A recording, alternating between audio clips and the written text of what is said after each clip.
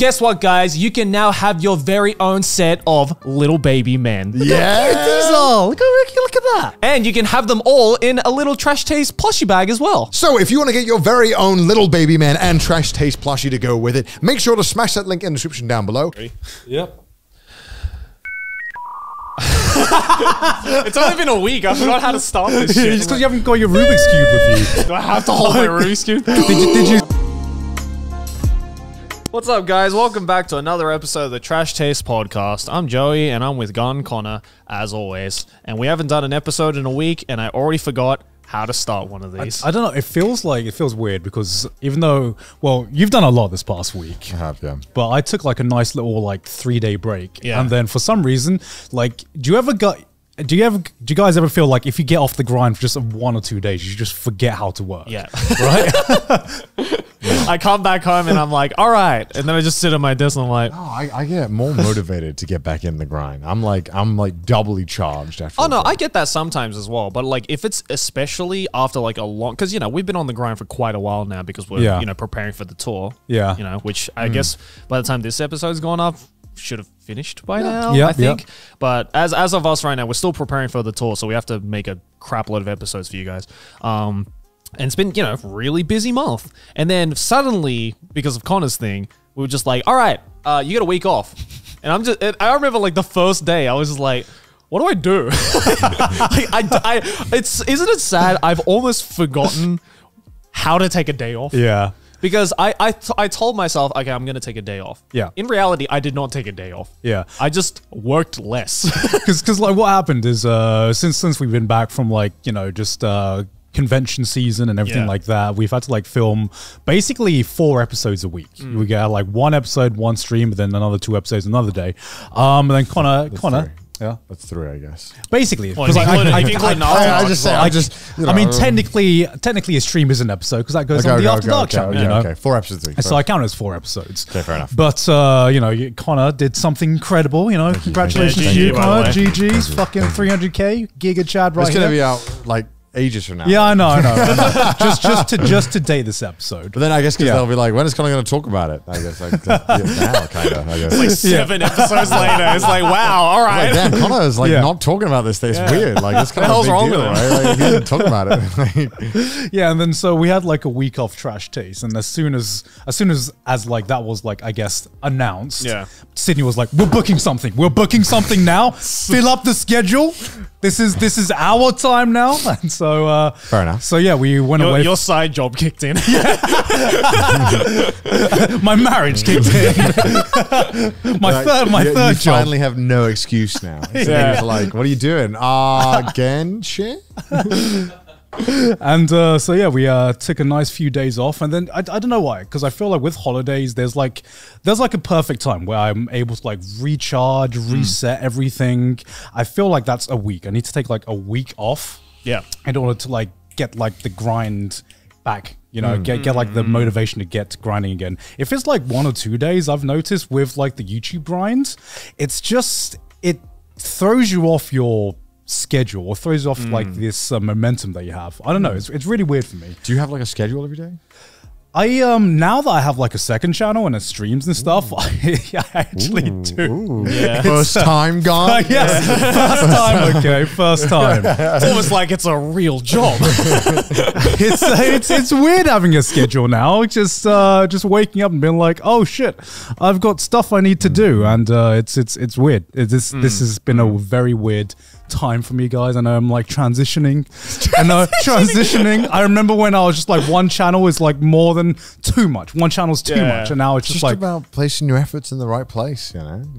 Make sure you're working on the things that you need to be working on. Yeah. I think. Yeah, I don't know. It's also just I find it easier to work on things I'm passionate on. So when I'm passionate in Genshin, then I find it hard to concentrate on anything else. So what happens to your second channel when you get bored of Genshin?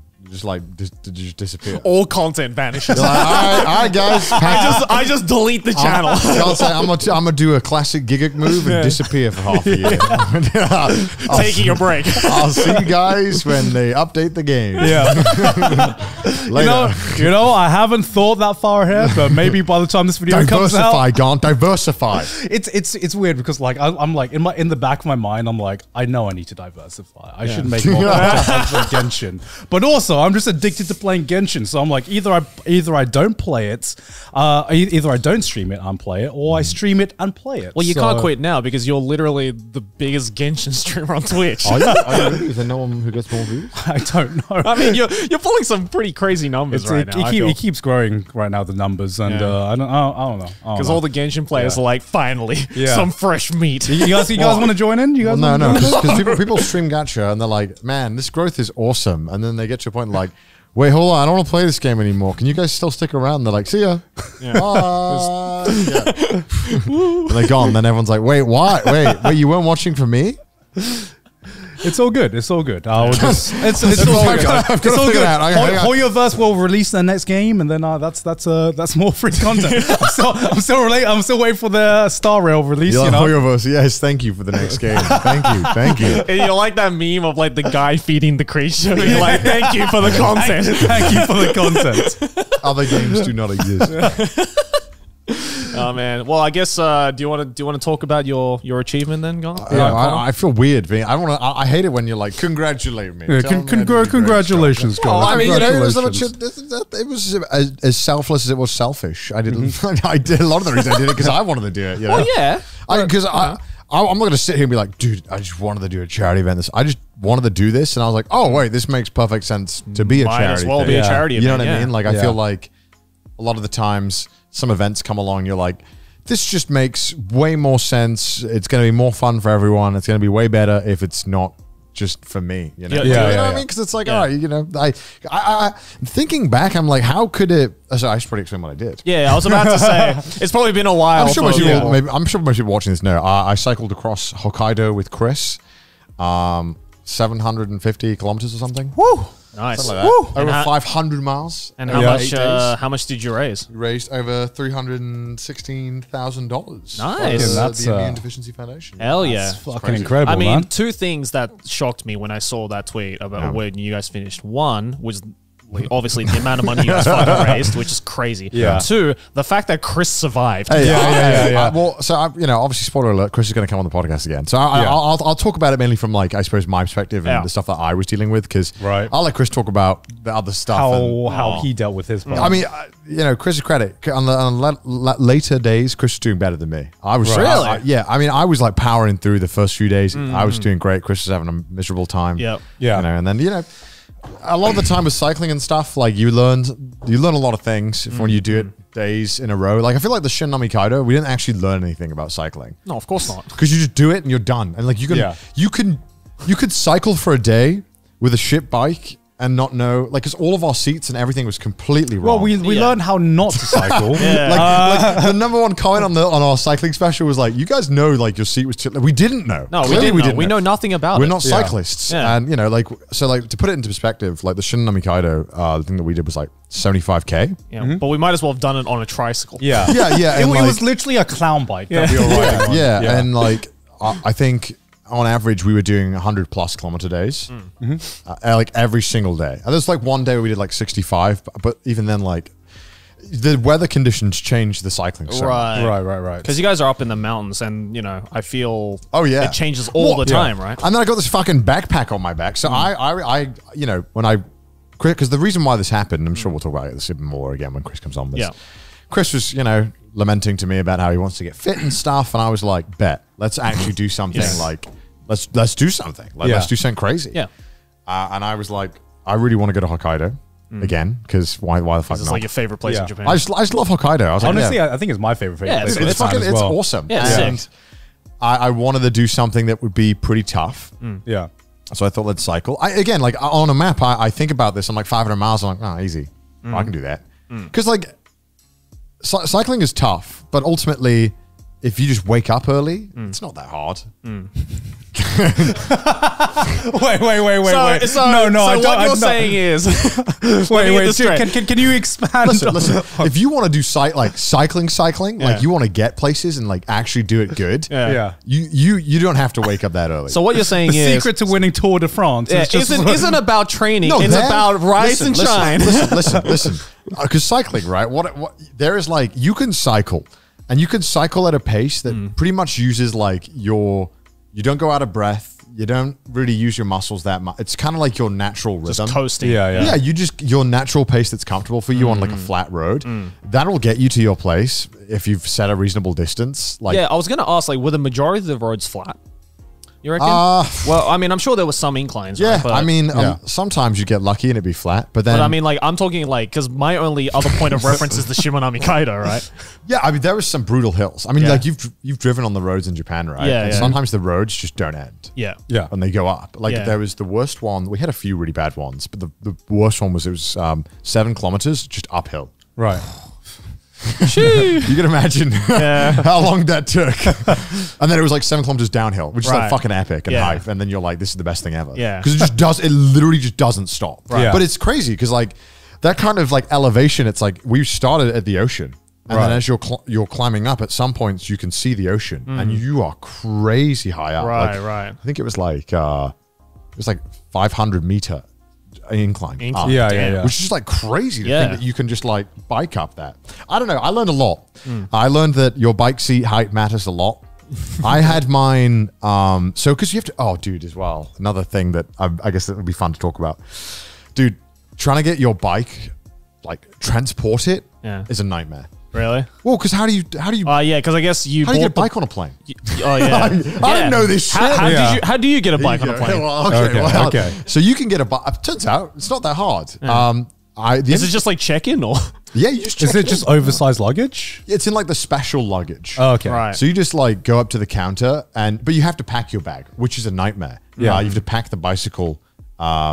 So Chris, I was lazy and I bought a bag that you just take the front wheel off. It's super fucking easy. You just it comes off and then you strap everything in place. Right. And I think to get on the plane, ANA recommended deflating the tires so it doesn't pop. Yeah. I don't think it'll actually like pop though, but I just did it anyway. Yeah. Yeah. And then you will shove it in a bag. I'm vastly overestimating this. It took like an hour to do this, and you get oil everywhere. It's so shit. I hate this. And then you just check it in, and then the whole time on the plane you're panicking because you're like, this is a carbon fiber bike. It's gonna break, and it's like everything's gonna fucking go wrong. And Right, it's right. fucking terrible. And even then, going back before that, it's like, all right, I don't own anything to cycle. Do you own anything to cycle? Well, not since the Shimonami Kaido. But we bought like the shittiest Amazon basic stuff. Yeah. Yeah, that was just like, how cheap can we go to cycle one this day. amount? It was one day. It was one day, Right? yeah. And I exactly. still use those pants when I'm on the room bike. Like when I'm at home. Do you actually? Yeah. because it's still padding on my ass. And you know how but aren't the exercise bikes like really well padded? I mean, they are, but like, you know, if you're on that thing for like an hour or two, which I usually am, then like Yeah. after a while, you're just like, fuck, man. Look, I've got no meat on my ass, all right? So after a while, it just like goes directly to my bones, and I'm just like, my pelvis is screaming You just after have to a while. get used to that. Though. Yeah, of course. Like, of that's course. You're also like dummy thick back there. So Yeah, you I are. think it makes it worse though. What? You think so? The dummy Being thing. dummy Yeah, thick? Yeah. Well, okay. So like, this is because I mentioned offhandedly to Chris. So like, I guess I'll go through the timeline. I don't know Yeah. if this is interesting. I don't know if it is or not. Whatever. I mentioned to Chris, I was like, let's do this. I want to do this. Why Yeah. the fuck not? Yeah. And I thought like Chris would say no. Because you know when you have a crazy idea and you're like, it's crazy if I say it to someone and they say no immediately. Yeah. Because then you're like, okay, I guess it is crazy. But Yeah. if you say a crazy idea to someone, they're like, okay. You're like, oh, maybe it's not that insane. Right. Maybe we can like do this. Yeah. And so I was like, you get a video. I'll live stream the whole thing. I didn't know. And then he was like, yeah, sure, let's do it. And then I was like, wait, shit. What if, is there signal in like Wakanai? Because I remember when we drove, Yeah. there was no signal No. in some parts. No. And I was like, wait, shit, can I actually do this? Wait, how do I keep everything cool? Wait, how do I run it for 10 hours in a backpack? I need to buy a bike. How do I charge my phone? Like, how do I read chat? I also want to do this thing. It was just Right. like, I agreed to do it. And then there was a billion things I had to figure out. Yeah. And it was just, oh my God, it was awful. I didn't know how to buy anything. I didn't know what to buy. I don't know anyone who cycles in Japan. Yeah. And so I just started asking around these great guys who've been helping me with a lot of IRL streaming stuff. I just kind of messaged them. I was like, hey, how do I check if I can stream in this place? And they were like, oh, just go and check out like cell towers. So I'm like, yeah, sick. I open up a map of cell towers. I was like, none. Right. There's like for like 3 days. There's like no cell phone towers. Right. They were like, all right, but maybe if you like go along this really specific road and stay on this road, you can do it. But you need to go to Docomo and get like Docomo SIMs. Yeah. So Docomo is like the old government cell phone company. Yep. So a lot of the rural areas in Japan are mainly like Docomo. Yeah. I was like, fuck, okay, right. So now I got to go and get 2 more phone contracts and buy 2 new modems and figure out how that's going to happen.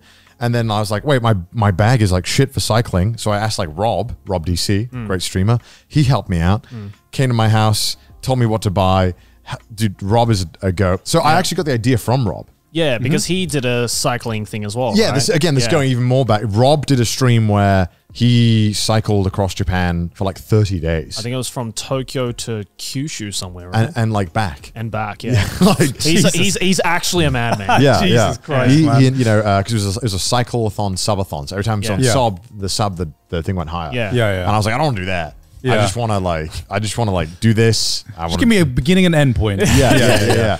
So that's what we did, and you know, credit to him, really nice guy, helped me out with it a bunch because you know a lot of people are like, hey, I kind of want to do what you did. Can you give me advice and help me out? A lot of people would be like, no, that's my Yeah, idea. I did that. Don't steal that. Yeah. And so he was like, you know, super helpful. He even helped me do like a test stream. We tested the bag out. It did not work properly. It was like overheating. Right. The next day he was like, dude, don't worry, I got you. I'll come over. We'll install a fan in your bag. Yeah. So we installed a PC fan in my bag to cool my bag. So while you're I'm riding. basically carrying a towel. I'm in your literally bag. carrying like You got a PC tower. Yeah, you got a in there, PC man. tower in so there. like I'm carrying like, and again another problem. It's like I have this like, it's just every time I would do something, this is how stressful it was. Just another problem would come up. Yeah, Like, of course. Okay, so I have this bag with 4 modems, live broadcasting tool, and now it's got a PC fan. How the fuck do I power all this? I need a really big battery. Turns out the really big battery can't go on the plane to go to Wakkanai. So then I have to call up the hotel and I'm like, hey, can I ship some stuff to your hotel? Right. And they were like, yeah, all good. So that was all okay. Problem avoided. Yeah. Had to Yeah. buy a new battery, like a $300 battery, Yep. 50,000 milliamp battery. It's literally the one you it's have. the fucking camping one, right? It's like it's The like thing 5, that can power a city. it's like 5 kilograms. Yeah. And it's like, fuck, this is on my back. And then it's like, all right, okay, so we have all these problems. So I had to lay everything out in the bag, like with Velcro, so it's Yeah. all evenly distributed. So that Right. it's not just weighing me down and killing my bag. yeah. Perfect, done. So then I'm like, all right, now I need a bike. Whoa, I'm telling you, man, one of the hardest things on earth is trying to figure out a good bike online. Yeah. It is like, when you look online, it's like, what is good bike? And it's literally like, I bought this Tour de France bike for $15,000. It's pretty good. But if you want a more budget option, we've got a 9K bike here for amateurs. And it's like, what the fuck is any of this? It's like literally every time I try and buy a new camera. Cyclists are so like insular with their like suggestions and Oh, yeah. stuff. Yeah, They'll be yeah, like, you know, these sunglasses, they kind of deflected the micro wind, you know, in like a 0.3, you know, and the UV with the 0.3. It's like, speak English. polarization. It was just like, I just didn't understand anything Yeah. about cycling. Yeah. There's a guy called Josh in Japan who was really great. And he helped me out, and he cycles a ton in Japan. Just gave me all the suggestions, told me what pants to buy. I bought new cycling pants that had like straps that went over. They were awesome. They were Yeah. great. I like didn't chafe at all. It was great. They stayed up. Although Hell yeah. peeing was a pain in the ass because I have to take my shirt off every time I want to pee. Again, it was so expensive because I bought like a pretty good bike. Right. Yeah. I bought a bike. It was called Cannondale Synapse 3L. It's like a $4,000 bike. All right. Yeah. I was like, government, if you're listening, I'm never riding it ever outside of this one charity event. So it's a tax write-off. Please. But yeah, so it was just like a month of crazy prep and getting everything ready. Yeah. And Yeah, then yeah. just hoping. Like, how do you test this? Like, I can't go to Wakkanai in the middle of nowhere in Hokkaido and test if this works. Yeah, exactly. So like, I'm shitting myself. Yeah. And I'm in basically like pseudo Russia in Yeah, Japan. You're in the Yeah. middle of nowhere. And like just day one, you're like, you turn everything on and you just hope it works. And yeah, some things broke right away. And you're like, shit. Like our tires, we didn't like inflate them properly. And then stuff wasn't working. And I had to, So another thing is that it was for charity, Yeah. and I wanted there to be text to speech on my Yeah. speaker for all the donations coming through, because I thought that would be fun. I Yeah, like yeah, incentivize exactly. people, and also I'm going to be cycling like all day, like 9 hours. Gotta have something to keep your mind occupied. Yeah. Keep my mind like numb. Yeah. And so like turns out that the charity service I was using, Tiltify, just doesn't let you do text to speech in any way. Really? There's no way you can do text to speech Oh. with it through like Streamlabs Yeah. or, Yeah. or Stream Elements or anything. It doesn't work. And so shout out to Stream Elements and my one of my mods. I just asked them, I was like, hey, could you make something? Could you just program something that will read text to speech? So both of them made things. So Stream Elements just made a plugin just for this charity event. Wow. So that I could have charity donations come out on the speaker. Right. They made it in like 3 days. Shout out to them. Jesus. Dude, so many people helped. Like, Yeah. and then Yeah. like my mod, who's just Road, who's awesome, who manages our subreddit as well. He Right. made like a live tracking thing. Yeah, I saw that. yeah, On the yeah, map, yeah, yeah. right, yeah. But I can't really use this in like normal streams because I don't want everyone to know where don't I get am. doxed, Literally, yeah. literally doxing yourself, It right? is literally like doxing where I am, like Yeah. in real time. Yeah, yeah. Right. But Make sure you it's- don't accidentally show that on your Yeah, next right, stream. But it's sick though, right? Because it's like I thought, like, okay, again, like another issue is like how do you make 9 hours of cycling engaging? Yeah. Because like that shit's boring. Like I wouldn't watch it. Yeah. But it's like, okay, so you have the narrative of the charity and the challenge, right? And the journey. And that's one. But that's not really like you can't, if you miss day one, you maybe don't care about that as much. Yeah. It's like, so I was like, okay, I really want to have some kind of like progress bar or tracker on the screen. Yeah. And I just, 3 weeks before the event, I asked my mods, I was like, hey, can we try and make something? And yeah, they made it. It was like pulling hair testing this app. It was like every night they were like, can we test it again? And I just sat there for an hour and they were like, type this on Android editor. And I was like, dude, it's broken. It doesn't work. And like hours. Yeah. It just took so long. But then you get this cool result where you get this progress bar that tells you how far I am from the destination, a little monkey on the map, and a little animation. So that was and then- a custom app that was made? yeah. It was a custom app called Find My Monkey that they made. Wow.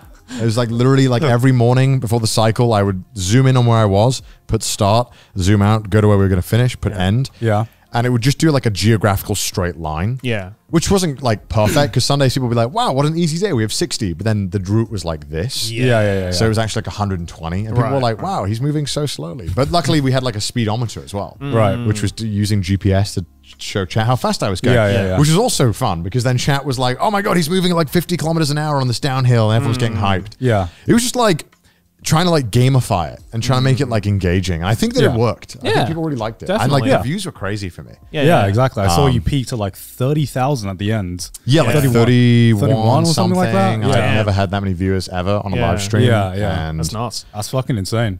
yeah, it was crazy. It was it's hard though because cycling with the backpack on was like it was a lot, and then also trying to like be fun for 9 hours while cycling is hard. Yeah, for sure. That was hard. That was the hardest part. I felt like some days I wasn't engaging enough. And at that point, I think there's enough elements within the stream that you didn't need to be engaging. yeah, no one's going to blame you for that. Yeah. Dude, I think for the first like 4 or 5 days, I was killing it with the engagement. I thought I was like just talking nonstop, even though I was cycling. Yeah. Except for like uphills. I was like, all right, chat, just but even that was fun because like I think it all worked really nicely where we had enough elements in it where everyone kind of came together and when like uphill sections happened that were really long, everyone was just kind of like in cheering mode. And that was really fun.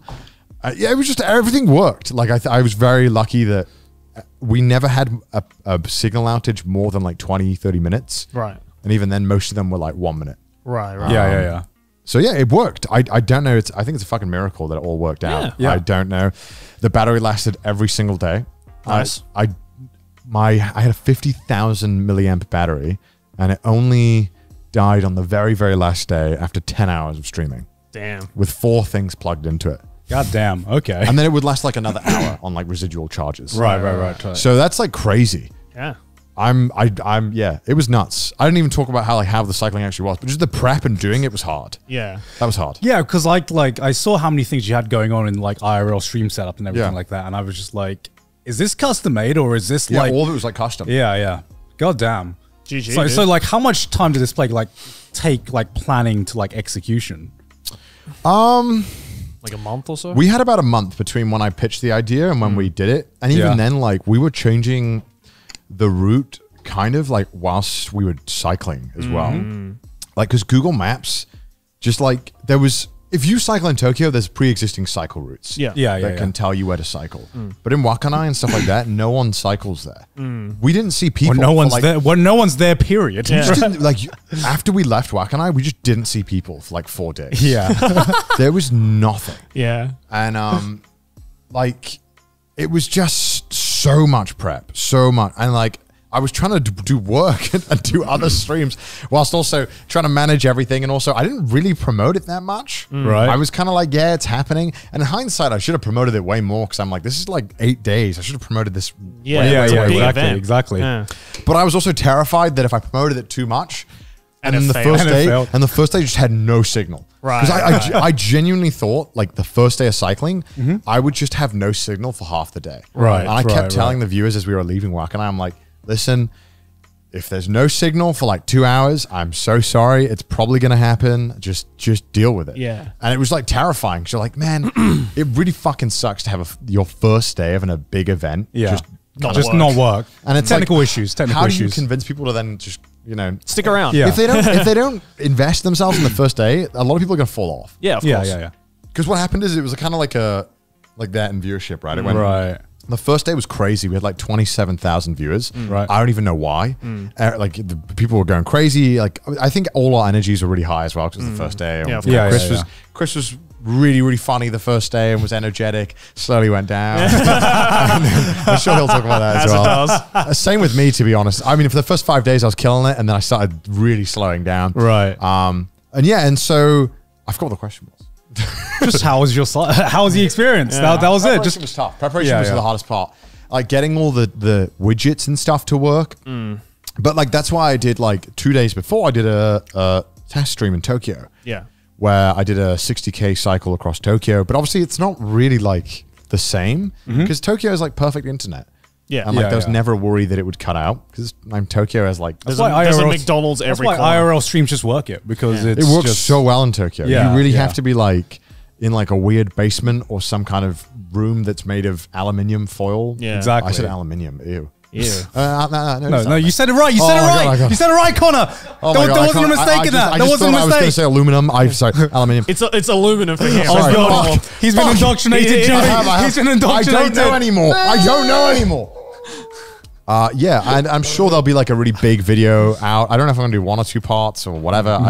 But like it was a lot of prep. It was so. I wish I could show the prep because the prep was crazy and like again, shout out to my mods and / programmers who worked really fucking hard on making the Find My Monkey app. I think that was the coolest part for me. I think watching. I mean, you just had a custom app, mate. It was. I thought it was fucking sick that you could just see like the map. It was zooming in and out, gradually showing you where I was. It was like kind of go. I just thought that was sick. And a progress bar, like a progress bar, that's so fucking cool. When I watched the Tour de France, I'm like, where are they? I don't fucking know. Where's the progress bar? Dude, tell me the give me the progress bar, man. That's what I need. What's the like actual current speed on a GPS? Like, give me like, I want like, make it like a game. Like, make it like, I'm just. I won't watch Tour de France unless there's a HUD. Like, genuinely, I had like a heads up display, right? And like, if Tour de France had chat, I'm watching that. You know what I mean? Tour de France needs this, dude. I want like the hearts display. How much health they have left. It's so fucking weird because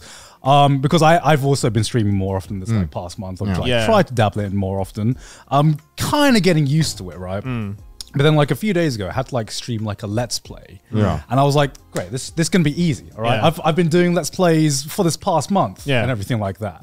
And just like, but it was like an offline Let's Play.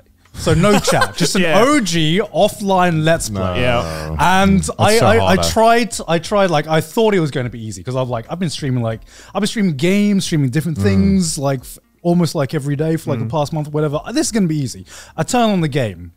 And I like subconsciously look towards where the chat is. I see no interaction. I'm like, what the fuck do I chat say? Makes everything better. And I actually had to like scrap the video because I was like, I don't know how to I actually don't know how to like commentate or like be entertaining without something to interact with. You know what's so weird though? I actually find it easier when there's no chat. No. No, Well, no, because no. because early in my channel I did Let's Plays Yeah, that yeah. weren't on stream. Right. So like because I'm used to that from early on in my channel because I was at one point a Let's Player. Yeah. I just find it so much easier when there's no chat. For me, chat.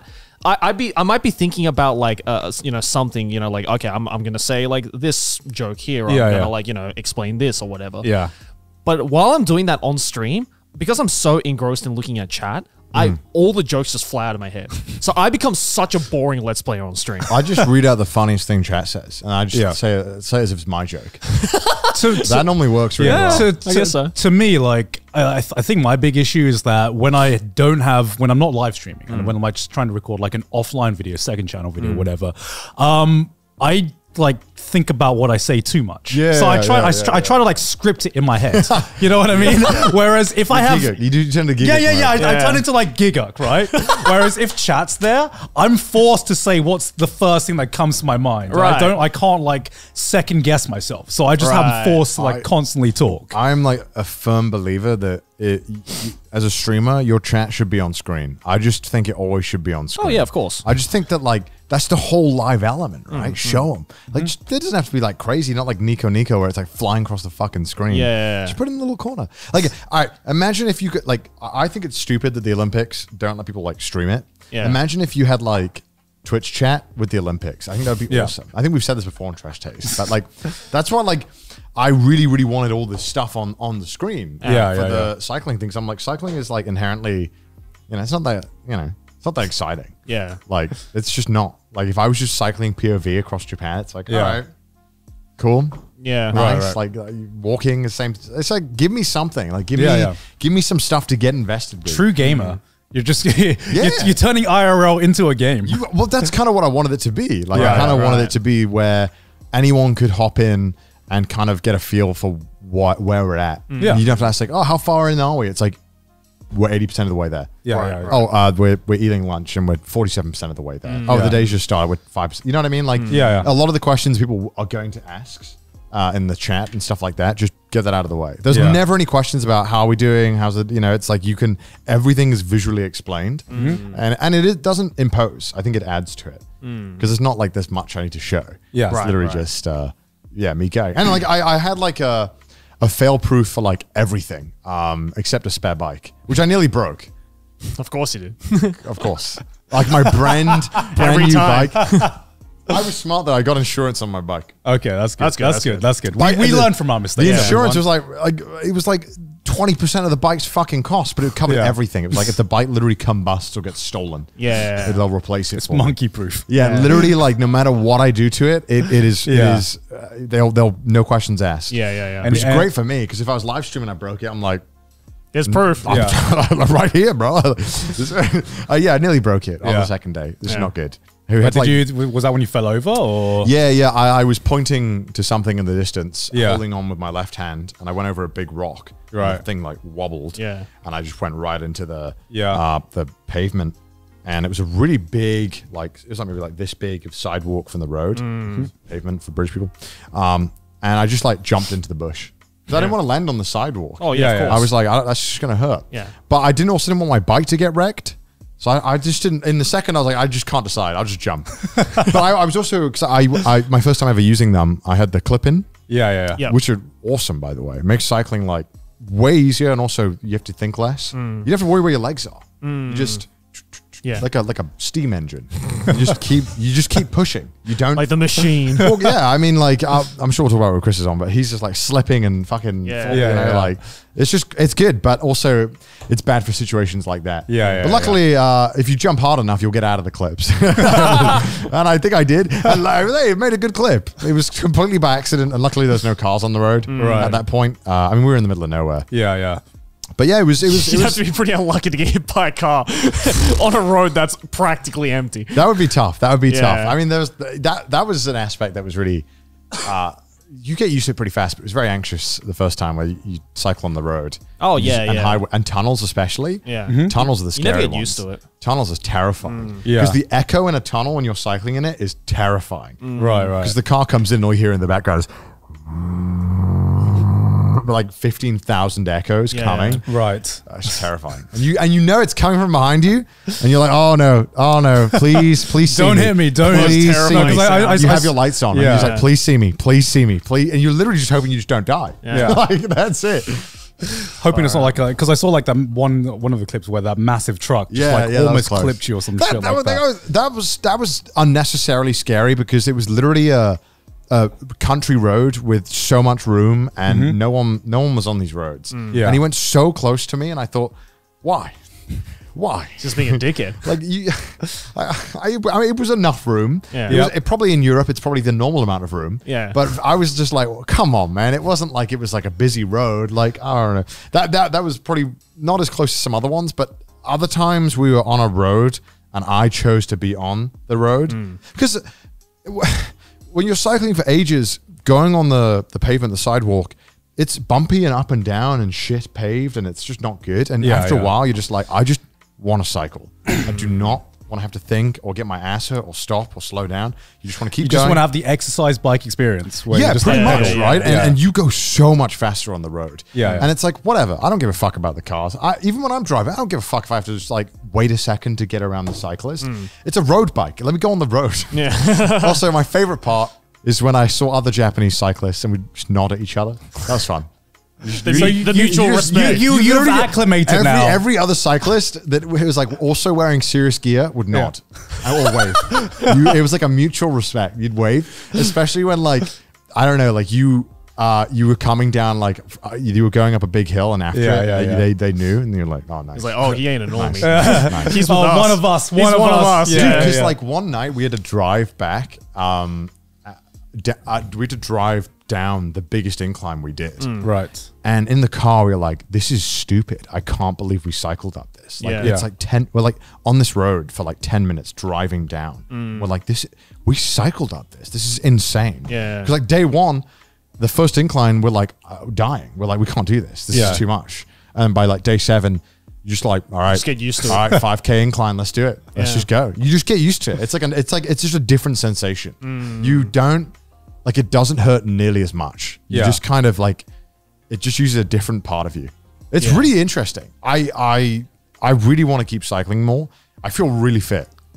I I mean, I don't know. If you don't feel fit after this, I don't know what's going to like. Because like your heart rate is like literally, not literally, it's just elevated all day long. Like Yeah. you're just purely exercising like 7-8 hours a day. Yeah. That's it for 8 days, no breaks. It's probably terrible if you actually want to build muscle and actually do it healthily. But yeah, It's great to lose body fat. if you want to lose weight, it's great, but I wouldn't recommend it. It's just like, It's pretty like It's awful. It's like not eating for 3 days. yeah. it's awful because like, you know, you're burning like, I don't know. I think most days we were burning like 4,000 calories a day. So it's like, it's on top of your daily like 2,000. Yeah. So you're just like, there's no possible way you can eat 8,000 calories a day, like, unless you're like actually trying your hardest. Yeah. I just didn't want to eat. And also I'm cycling. I don't want to fucking eat. Yeah. I think it's a great way to lose weight if you want to like fucking do that. I mean, you know, I don't think I lost that much weight because I was Really? I was drinking a lot of beer. Oh well. well, that made the beer worth it though, right? Yeah. That's the sweetest. That's how you're tasting putting back the beer. 8,000 Yeah, calories, yeah, just like on like exactly. 10 pints of beer. Yeah, well, I mean, I ate as much as I could at every point, but Yeah. like, there's even then, it's like you just, I don't know. If only we had our health checkup right now, right, Connor? I know. Yeah, right. That was the real weird reason. It was just like, shit, my health checkup's coming up. I gotta drop some weight, bro. I got 8 days. Like, But then, like, it's like you finish at like 5-6 p.m. every day, and then you gotta shower, Yeah. and then I have to charge everything. I have to charge the giant portable battery. I have to charge all the router. Which one's the British one? Router? Router. I call it router. I don't know which one it is. It's Probably router. I say router. I've heard. I don't hear British people say router, so maybe it's router is the American one.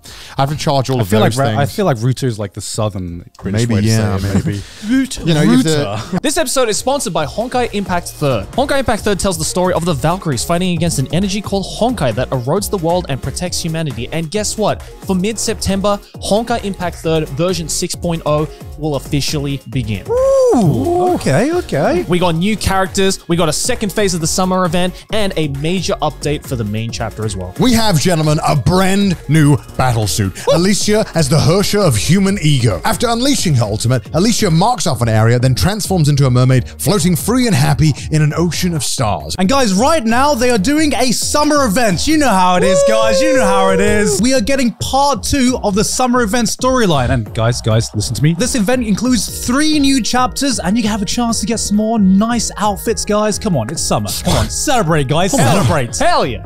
But gentlemen, wait, there's more. There's more? There's What? more. Download the game now to redeem the gift code on screen and get 30 crystals, 2,888 asteroids, and a Herrscher trial card for free. Click the link in the description below. Thank you to Honkai for sponsoring this video. Back to the show. I have to like charge my phone, my stream phone, the 2 portable batteries in my bike, the giant battery, the 3 routers, everything else, and then I have to put it all back in the bike, and it's a lot every day. Yeah. I pretty much didn't get to do anything for like 8 days. Well, I mean, like, was there anywhere you'd want to go back to? Oh yeah, like Noboribetsu was cool. Oh, Noribets is sick. It's a really famous onsen town. Yeah. And that was really cool. Because a lot of the towns we went to just had nothing. Just nothing in there. Yeah. The first 3 days we didn't see anything. Yeah, I feel like anything north of like Sapporo is pretty much just like Asahikawa was really sick. Oh, other than Asahikawa. Anything north of Asahikawa was really Yeah. small. Like there was some places that only had like one hotel within like a like an 80-kilometer radius. Yeah. Like I'm sure Chris can tell the story about this racist hotel staff. But there's already clips of it and stuff. Not racist, I don't know. Fucking, or maybe just a horrible person. I don't know. I don't know. Like, He's like that with everyone. I don't know if they're just racist or they're just horrible to everyone. That's the difficulty of being in Japan. Yeah, especially in like the country in Japan. Are you being racist or are you just a Or are horrible? you just a xenophobic, dickhead? or- yeah. Like, I'm not too I sure. don't know. I can't tell. But like there was like, the first night there was like no hotels in this area, just none. Right. It was just only like one hostel. And it just like didn't make sense for us to go in a hostel when we had to charge so everything. many stuff. Yeah. We had Yeah. to be up so early and we were going to get there so late and stuff. So it was just tough. Really tough. I don't know how you would normally Would you be do there it as a again? tourist. Would Or you cycle? like something like that? Cycle Not across. Hokkaido again. Right. Hokkaido is way harder than anywhere else in Japan. Somewhere a little more like with a little more civilization. I'd love to do it. I mean, Chris already was like, maybe we should do another one sometime soon. I mean, I don't mind. Yeah, the idea was like maybe Kyushu or something. 'Cause that makes more sense, right? Because it's a whole island and it's Yeah. It's a lot hillier though. Yeah, but then apparently Chris was telling me there's another way. There's like a west or east side that's not as hilly or whatever.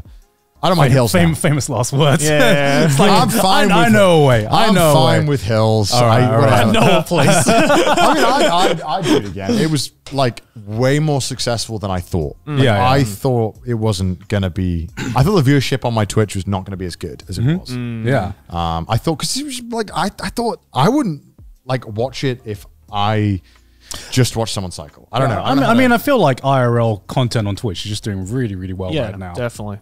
Because no one else can come to Japan. That's why. So that's literally the only way they can satiate their needs. This is great. You can just show off a fucking combini and like chat loses They're like, their "Oh my mind.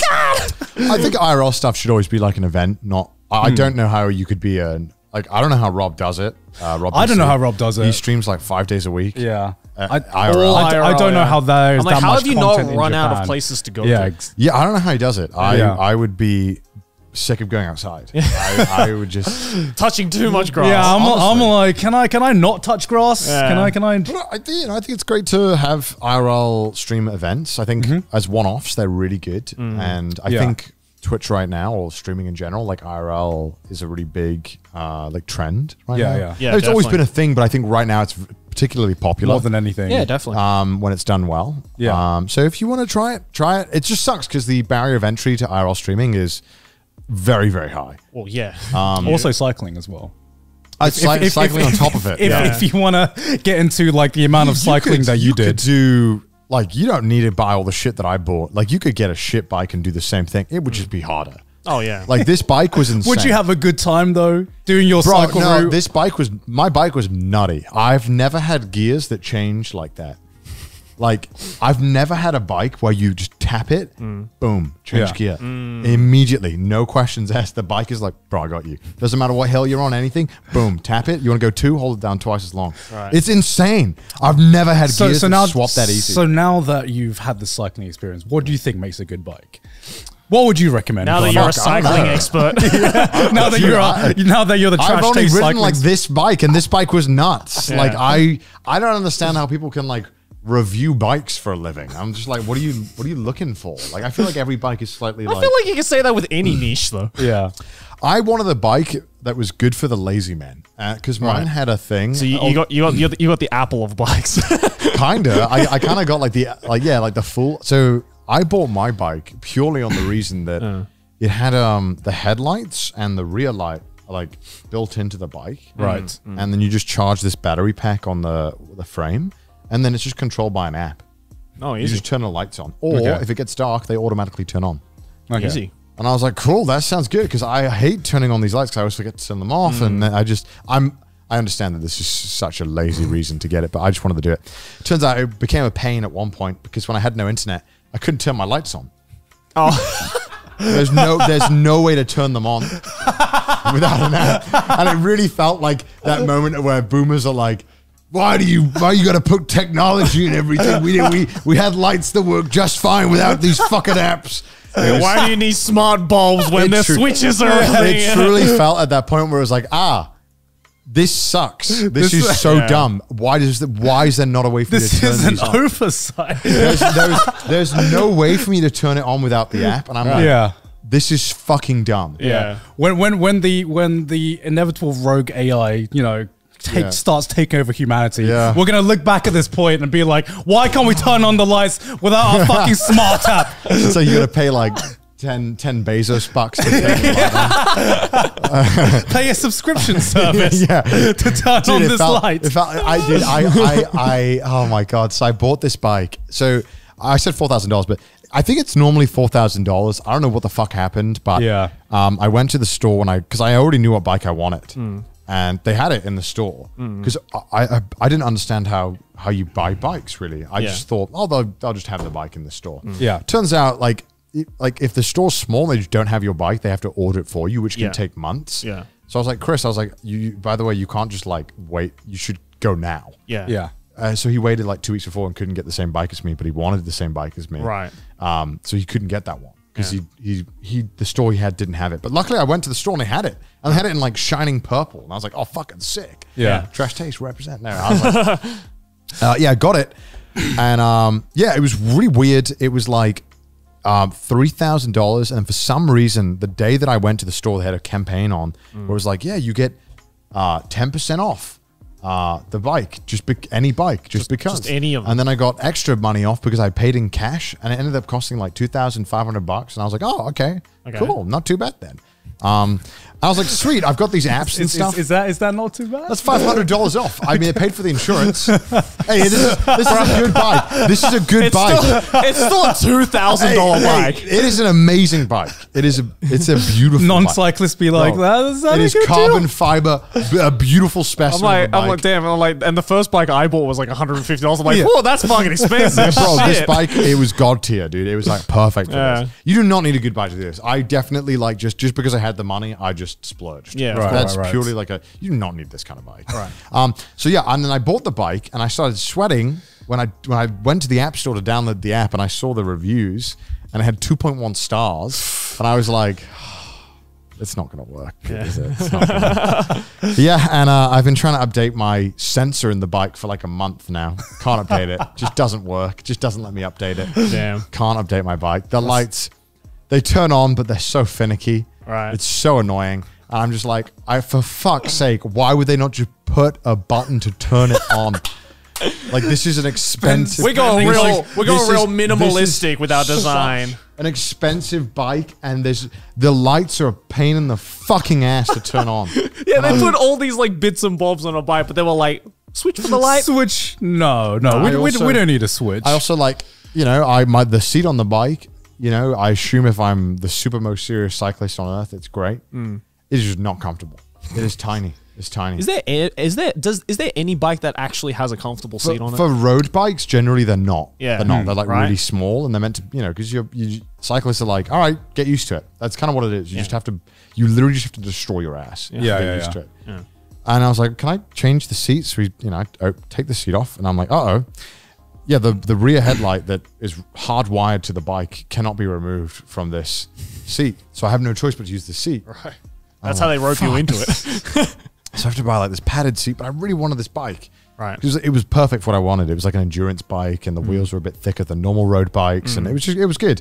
God, he did buy the Apple of bikes. You did. Fucking It's no literally- accessories, Yeah, no yeah, customization. yeah. Everything is included. I imagine like trying to fix this bike is a pain. Yeah. I'm You hoping probably have to call up like that particular company You support. break the warranty. You have to have like specialist Yeah, yeah. equipment.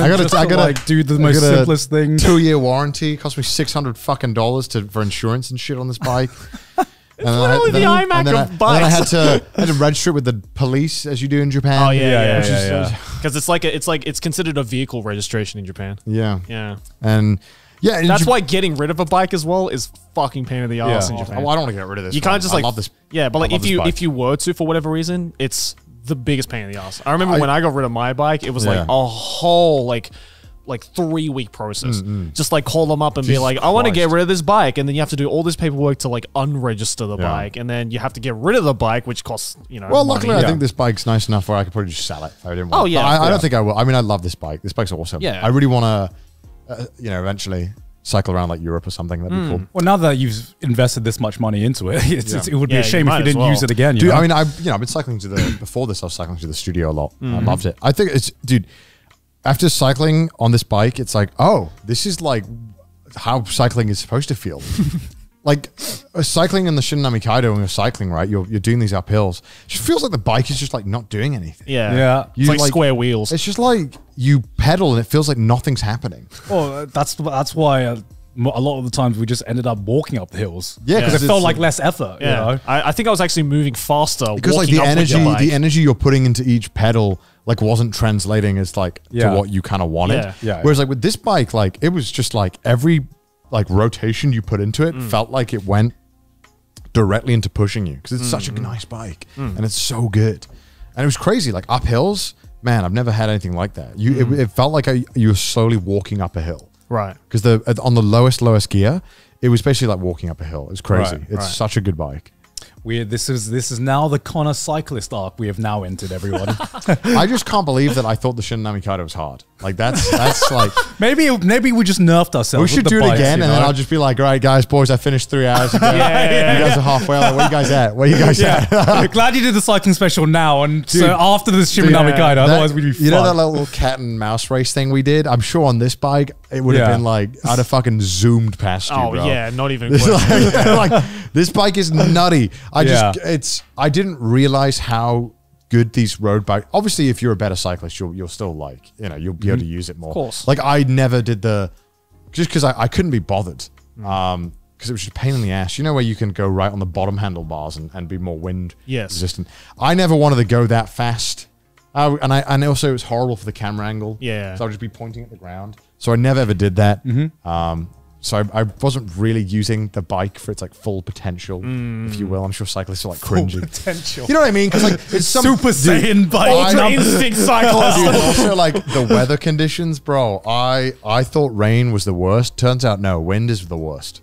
Right. Well, that's Wind is number one. Can fuck off when you're cycling. Well, that's literally why, like professional cyclists in the Olympics, they have like they have literally the have a drafting fucking system. Yeah, team. yeah. You know, Yeah. it's Bro, it was it's no it's joke. insane. The wind is like it can make downhills feel like flats if it's strong enough, and it's crazy. You'll be going on a flat and you'll have to put the same amount of energy as going up a hill just to keep going Yeah. because Right. the wind will be so crazy. I just was like, fuck this. Like if this was this every day, I couldn't do it. Yeah. We got so lucky that 1 or 2 days were perfect. We had rain some days, which is miserable because your feet get like trench foot. Yeah. And you're just soaked. It's just awful. Should have hired someone just like tank the win for you, like an Olympic. I was team, following Chris a lot of the time because he did a good job of that. He did it because Chris got. I don't know why Chris got Get the big impatient. guy out front. He got impatient. He just wanted to go in front of me, and I just followed him. It's like, all right. I don't know. It was good. I mean, when there was like certain days where I felt like I could just keep cycling till the end of time. Right. We did like 120K one day, which was the longest day. And at the end of it, I just felt like, yeah, I could do another 50, another 60. I Damn. felt totally like good to go. Nice. I don't know why. Some days you just feel it, and other days you're like, holy shit, 10K is so hard. Yeah. I don't know. I feel like that's true with exercise in general, though. You know. Yeah. It sucks because when you do something like this, those days where you would normally wake up and be like, no, I won't do exercise today. Yeah. It's not going to happen because you know those days where you turn up to the gym and you're just shit. Everything's the awful. walk to the gym, you're just like, like You time, know this day is gonna suck. You start running on the treadmill, and after 2 minutes, you're like, "Fuck, I can't." Yeah. You can't even do your like normal reps. Yeah. Like everything's shit. It's just like that, but like in cycling form, and you're like, like I wouldn't even be tired, but my muscles, like my leg muscles, would be just so fucked that I just couldn't get them to pedal the speed I wanted them to go to. Right. Whereas other days it would be just easy. Like I could just maintain like a crazy pace all day. Don't know why. And yeah, it was awesome. Like it just kind of depended on a lot of factors. I don't know why. Like I'm like some days I would like the day after Sapporo, I had drank in Sapporo so much beer. Like I had like 6 or 7 pints of beer. God damn. Because I was just like, I'm in Sapporo, baby. I gotta. And then that was like my best cycling day the day after. I'd killed it. Like I was on fire. Fueled by Sapporo Classic, man. Clearly, like either like the Sapporo beer's got something in it, man. Like I was a machine. I drank every day. Or during the That's cycling. probably why you didn't lose as much weight. Yeah, probably. I mean, it's because every day I had like 2 beers after it. So I was like, I gotta have a beer. Of course, celebrate, you man. weren't it. Like, man, exactly. that was rough. Hey, That's what powered me. Yeah. And yeah, it was good. But yeah, I definitely recommend doing something crazy. Congratulations. You want to do it? You want to do it? Oh no, I mean, I want to do something crazy. Yeah. I mean, I think it's weird because this year has just been a crazy year just in general. We've already done some pretty fucking crazy things. I mean, this it's not year. even fucking over yet. You want to do it next time? You want to? I'd be down. I don't know. Like, Would you actually? I would actually be down. Like 6-7 days? Yeah. I guess because you've got me to tell you everything to do now. Yeah. Right. I've found out how to do everything. Exactly. Yeah, no, but like I mean, you know, if I want to fucking get, because you know, I do want to get into shape, and so you know, why would I, you know, what better excuse than to do it for, you know, a charity or an event? Right? I don't think it's a good way to get like super fit. There's like way better ways to do it. Yeah, but but if you I just think, want like- to get a kickstart, Yeah, I think a as good well, one. like, you know, it's just to say that you did it as well. Oh, yeah, it's a it's cool pretty fucking hype. story to tell. that's cool. Yeah. Yeah, but I feel like it's especially if you want to get fit. You know, I'm sure like there's there's so many better ways. There are better ways. Of course, yeah. There are better ways to min max it. But at the end of the day, if you're not having fun or if you're not doing, you don't have the motivation. There's going to be more efficient ways to do it. Yes. But if you don't want to do it, you're not going to do it. You know, it's kind of like. It's very similar to, I guess, learning a language and everything like that. Is like what I've realized is that there is always a more efficient way to learn Japanese or learn Yes. another language. Oh, yeah. But at the end of the day, the most important thing is the It's daily having grind. fun.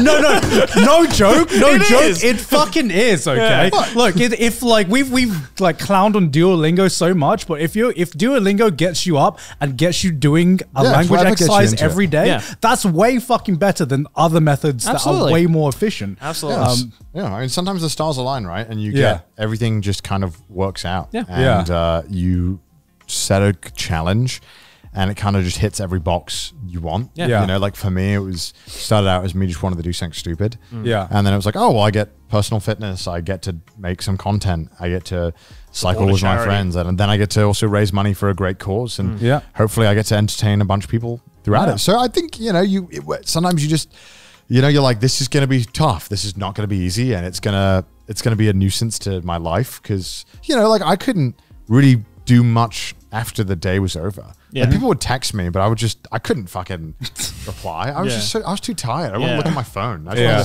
I literally ate changed clothes, showered, put stuff on charge, went to bed, then woke up at 5 a.m. every day. It was tough. And then today, I had to wake up at 5 a.m. to get the Shinkansen from Hakodate to get here to film this. I literally finished it yesterday. It's crazy to think I was in Hokkaido yesterday. And you just got the Shinkansen you're this morning. in Hokkaido this morning. Sorry, I was in Hokkaido this morning. Oh man, yeah, it's and like the number one tip to cycling long distances is just wake up early. But I'm sure when Chris comes on, he'll tell you all about it. We had so many arguments about what time to wake up. Right. We like had on like full on fights. Because Chris is like the number one, like, I hate waking up in the morning person. We had like a shouting match at one point about this in like a restaurant.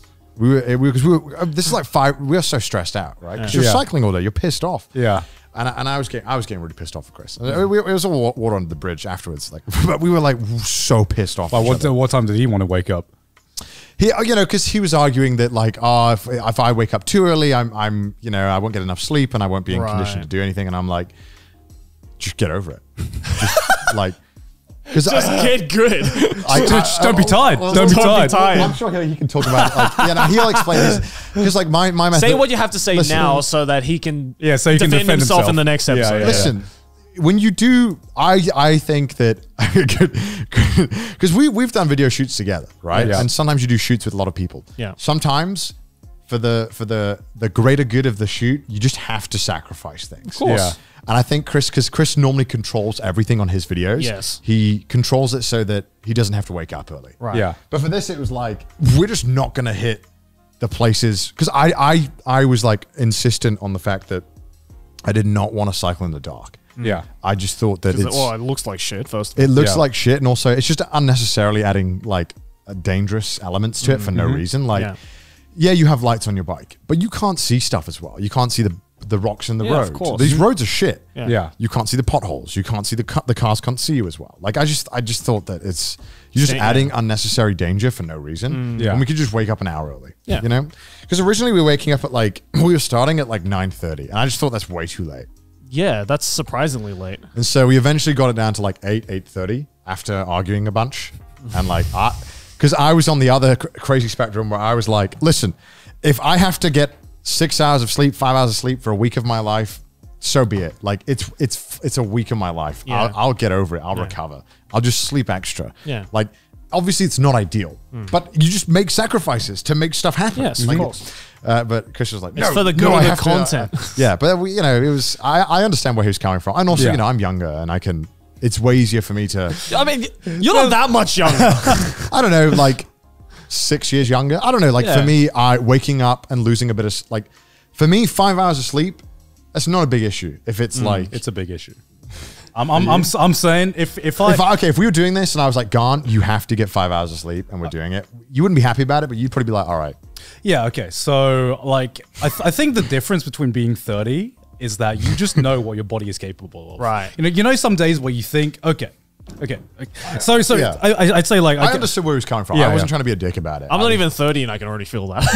No, that's because you're almost 30, Joey. I'm almost 30. You're almost. I think that's the big tester where you've limit tested your body enough to know what the limits are, right? So I can do like 5 hours of sleep and 6 hours of sleep, but I know if I do 5 to 6 hours of sleep, I'm gonna have a write-off day. Of course.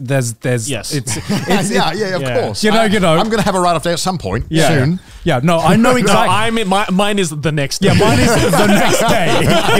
I am able to power through one day of work, but then there's it's law of equal exchange. I'm going like the price is going to catch up to your body. Right. And if I have a 5 hour night, the next night is a 12-hour night. Exactly. I understand that. That sleep was definitely a necessity. Yes.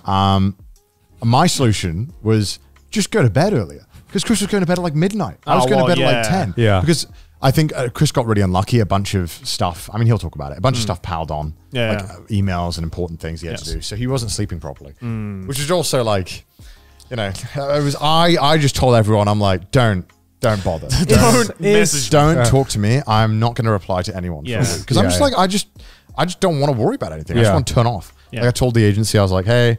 Just you can ask me stuff. Do what you want, but I'm not gonna reply unless it's like giga urgent.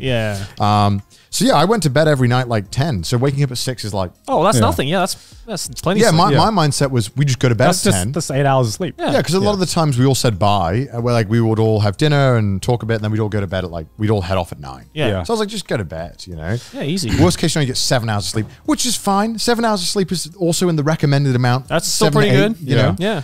So that's what I was thinking. But then obviously, you know, everyone sleeps different as well. Yeah. Is it an old man thing now to really value your sleep? I value my sleep. Don't get me wrong.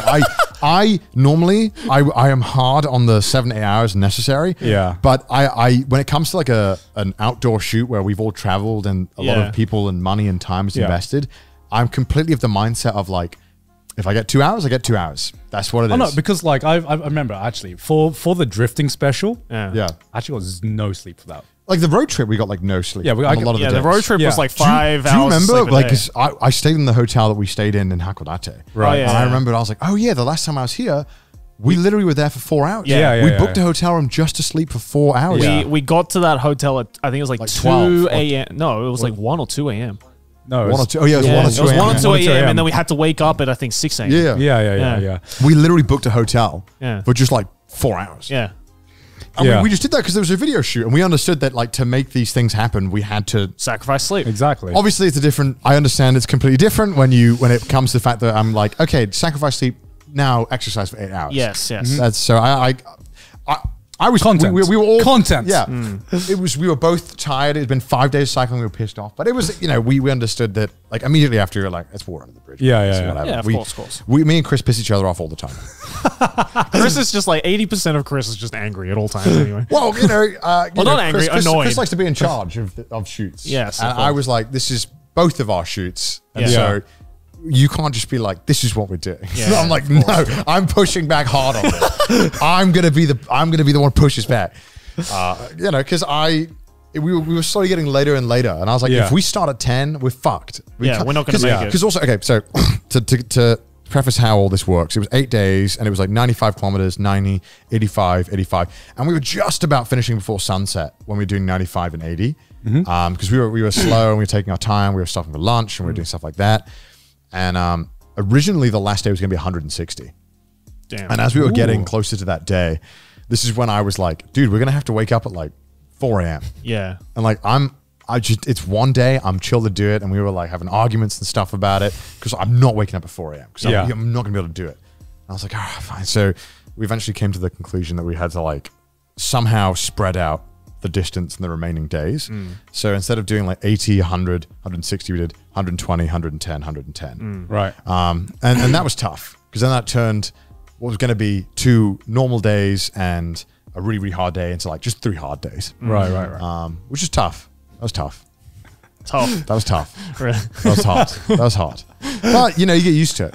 I don't know. It was hard, but it was really fun. You sound like you know when like Marines go through their training where they like run fucking like 100 kilometers or Yeah. something a day, and then you just like you just got to learn to push past your It's- limits. it's weird It's how- like, when they're like, it was tough. I'm like, Is is that the word you would describe? It's- Just describe that. It's weird how quickly your body can adapt to things. Oh, of course. I Like I mean- if you have like you know like we had like hard deadlines, right? Like you had to do this distance in the day. Yeah. So it's kind of like you just got to do it. I mean, your body and your mind is just incredibly flexible to a point Yeah, where yeah. you know you're capable of way more than you think you are. Oh yeah. Well, I mean, like, remember like the crazy schedule that we had for like LA, Miami, and then Australia in the span of like a week and a half? Or, Yeah. like when we were looking at that before it was happening, we were like, "There's no fucking way we're gonna be Yeah. able to Yeah, survive yeah. this."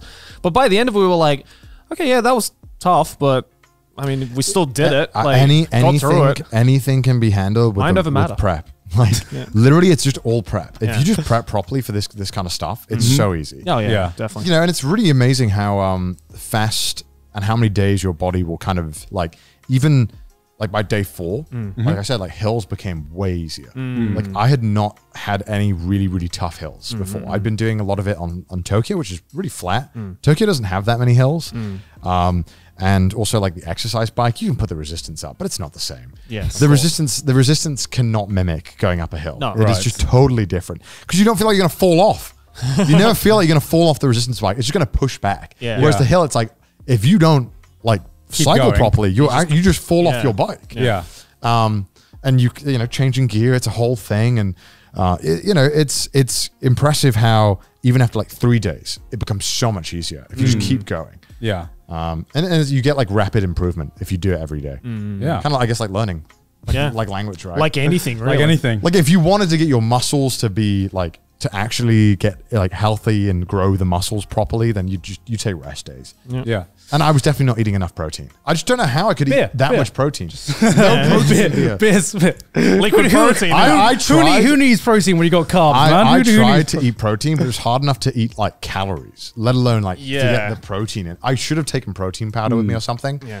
But I just couldn't. Just dude, snort protein There was powder. so much. There was already so much stuff, man. Yeah. Yeah, I should have like been snorting protein. Let's go. Just like powdered up on the face. Protein, Yeah, it's just like you put on all of that, and then you got to worry about the stream. Like, Yeah. and it's just like another added layer of like, fuck. Yeah, so you're like mentally tired, you're physically tired. Yeah. Man. Yeah. Well, congratulations Yeah. for actually achieving it. Yeah, Fucking that was achievement awesome. right It was there. fun. Thanks, Yeah, guys. crazy achievement. Looking forward to seeing Chris's video and your like edited down video as well. Meanwhile, Yeah. I was sitting on my fat ass playing Xenoblade 3. Kind of felt bad when I saw that. I woke up every day, saw Connor doing this, and I'm like, yeah, I'm going to stream Genshin today. I was just like, yeah, I streamed Genshin for 7 hours. You know, just, I'm worse. I did it. listen. I'm worse. I'm worse than you. At least you were like, yeah, I might, also stream. I wasn't even like, you know what? I might even stream. I'm just like, no, I'm not even gonna stream. I'm just gonna sit back and just enjoy myself. That's just me. I just like doing like crazy things that push the envelope. If you will. I don't know. Is that the right saying? Yeah, definitely. Why does it push the envelope? What the fuck is that? don't know. Why I is don't that? know. I don't know. English Like is weird. I don't know. Like I wanted to do something crazy on Twitch. Yeah, I wanted yeah. to have like a big event, and I Yeah. wanted to do something that was like that hadn't really been seen a lot on Twitch. I know Yeah, we've yeah. done it before, but I wanted to do it in like a way that was really unique. Gamified. Yeah. Yeah, I just wanted to make it hype, and I like pushing the boundaries of what you can do on live streams, and I Yeah, think good that stuff. was like interesting. I don't know. I'm like addicted to making stuff, I guess, and like that was a You're fun way. you're addicted to content. You're addicted. I think we're all addicted to content in Yeah. one way, shape, or Yeah, form. and I, Yeah. I love playing games, but then I'm like, man, nobody. In my head, I'm like, man, nobody remembers that guy who just fucking played games, unless you're Markiplier. You know what I mean? Nobody remembers. to be honest, I feel like if you're not addicted, like if we weren't addicted to content, I don't think we would have lasted this long.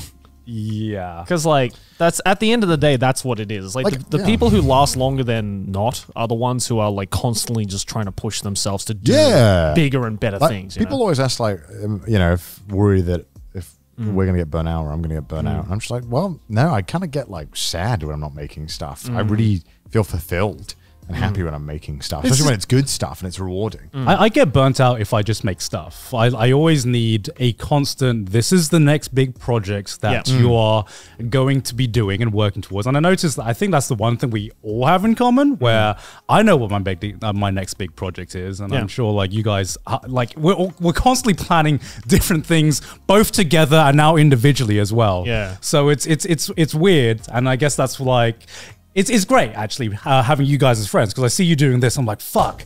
Now I got to get on my ass and do something exciting and do something That's what good it is. as It's well for just my own like brand. like constantly having the next goal to reach, and then once So you've we're gonna reached whop that each other. goal, Yeah.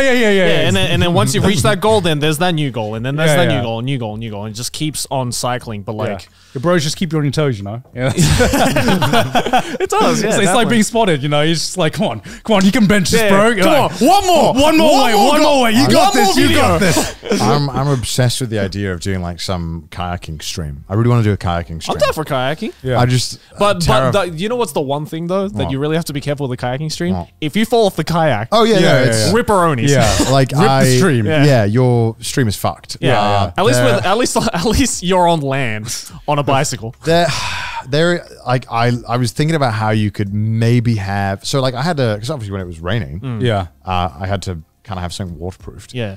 And it was like it worked, but obviously it won't work if you submerge it. Yeah. It's Yeah. splash proof. But I know that some people make these plastic housings for the stuff, and I wondered if you could make a kind of Well, I mean, there's those like Water plastic seals. housings for like big sealed. cameras, for like Yeah. underwater shooting and stuff. So But I'm you sure need to you have could. the wire come out of it kind of somehow. Yeah, be water exactly. sealed. Yeah, so it would have to be the whole thing. Basically, your ceiling could be a bit wide as well. Yeah. But the wire length would. it's interesting. That seems like a A technical lot of nightmare. challenges, but yeah, you Probably could need do to be 3D printed or some shit like that. Probably. probably. But it could be. I would want to do a kayaking stream, kind of like maybe the same deal. You do that distance. I think it'd be pretty hype. Sure. Just kayaking all day. Yeah. Same. The only thing is that it would be super fucking boring kayaking unless you had like a really sick lake. Bunch of cool You would stuff need to going have on. like a really interesting route, Yeah. I feel. Yeah. But dude, kayaking. Kayaking's fun as fuck, though. I It's love kayaking. awesome, but I know that like your feet get fucked after a while because you're just being like in the wet kayaking after a while. It gets Yeah, really miserable. true. Yeah. Also, just Permanent, Also permanent your- wet socks, Yeah. right? Also, Maybe your like a day arms, thing. your upper body would just Yeah. yeah, maybe like a day thing I could do it. It could be pretty hype. I kind of want to figure out how to do it. Maybe someday I'll figure out how to. Yeah. I try to do more interesting IRL stuff. Like I had a theory that you could set it up this way, and I never ended up doing it just because I was so tired every day. I had so the way that the backpack works, you can put like a mic into the back of the camera, and you can put a lav mic. So I had this big brain idea where I was like, wait, my cable's long enough where if you put the bag in the back of the car and then put a suction cup on the back of the car with a camera mount, you could feed the camera that's in the bag's in the car. You could feed the camera with the wire onto the suction cup behind you. You wearing a lav mic, and then you could have the car trail you really close by, like a third-person camera. and then you could have literally like a third-person view of you with the mic on you, and it would be streaming. How sick would that look? That'd be pretty And cool. I thought, man, that would be so cool to do. That'd be But like also- if you had your regular streaming setup, but it was moving. Yeah. Kind of, yeah. Yeah, It's literally pretty like much, yeah. like the problem is that like you'd have to do it in a place like if we would have done it, we would have done it on the first few days. You'd need like a road that was empty Yeah. to try it. Also, I just didn't want to fuck around and set it all up. It was such a big hassle. Yeah. And maybe if I prepared more, I could have done it. But it Yeah. was a lot of prep. But I thought it'd be a sick idea. Well, you got something for next time. Yeah. Yeah. Could try it next time if I have more time. If we have like a day where we don't have as much going on. Yeah. But like a lot of the time, Google Maps wouldn't send you down the right route. Yeah, probably not. Google Maps is so annoying. That just didn't. Well, like okay, so here's the thing. Google Maps works perfectly, I find, in the city. But you go to a country that might not be as well developed, or you go to an area that is, not as, a bit more rural, out of the city, and Google Maps does not work as efficiently as you think it does at all. It would just like, especially when you click the cycling option. Yeah. It would just like tell you to get off the highway, not highway, like just a main road. Yeah. For like 1 minute to go via like around in a field and then join back. And it's like, Why? for 1 minute, it's like, why would you think I'd want to do that? I'll just stay on Because it. Google's like, we know you want the scenic route. Because it generally wants you not to be on a main road, which is good. Because sometimes it took us down some really cool routes. Yeah. Because we trusted it. But other times it would take us down a road and it'd be just gravel. And we couldn't cycle on it. Right. Because they're road bikes. Yeah, I remember I encountered this problem a lot in Thailand. Oh god, yeah, Thailand. Because what I would do is, roads and stuff. Google Maps, works in Thailand, but what counts as a road on Google Maps can't tell you the quality of the road, right? Doesn't Google Maps use like Open Maps, and Open Maps is from like I don't know, like government. I don't know. Yeah, I don't know, because like what happens is we'd like when I was living in Thailand, me and Sydney would like have a destination. Yeah. Sometimes it would be like an hour away or something. It would be God. like a different town. And we'd be on like the highway with signs telling us to lead to this town or the city that we wanted to go to. And Google was like, no, take the exit off here. And one time we're like, okay, why is it telling us to take the exit off? Maybe there's a shortcut we don't know about. And then so we went from this very well lit road. We take one exit off, and Google leads us to it's the definition of a road was pushed to the limit, okay? What it led to was not even like concrete. It was just dirt leading into a dark forest, right? Classic dirt road. And there wasn't, we couldn't even go back, right? Because First time in the country. Yeah.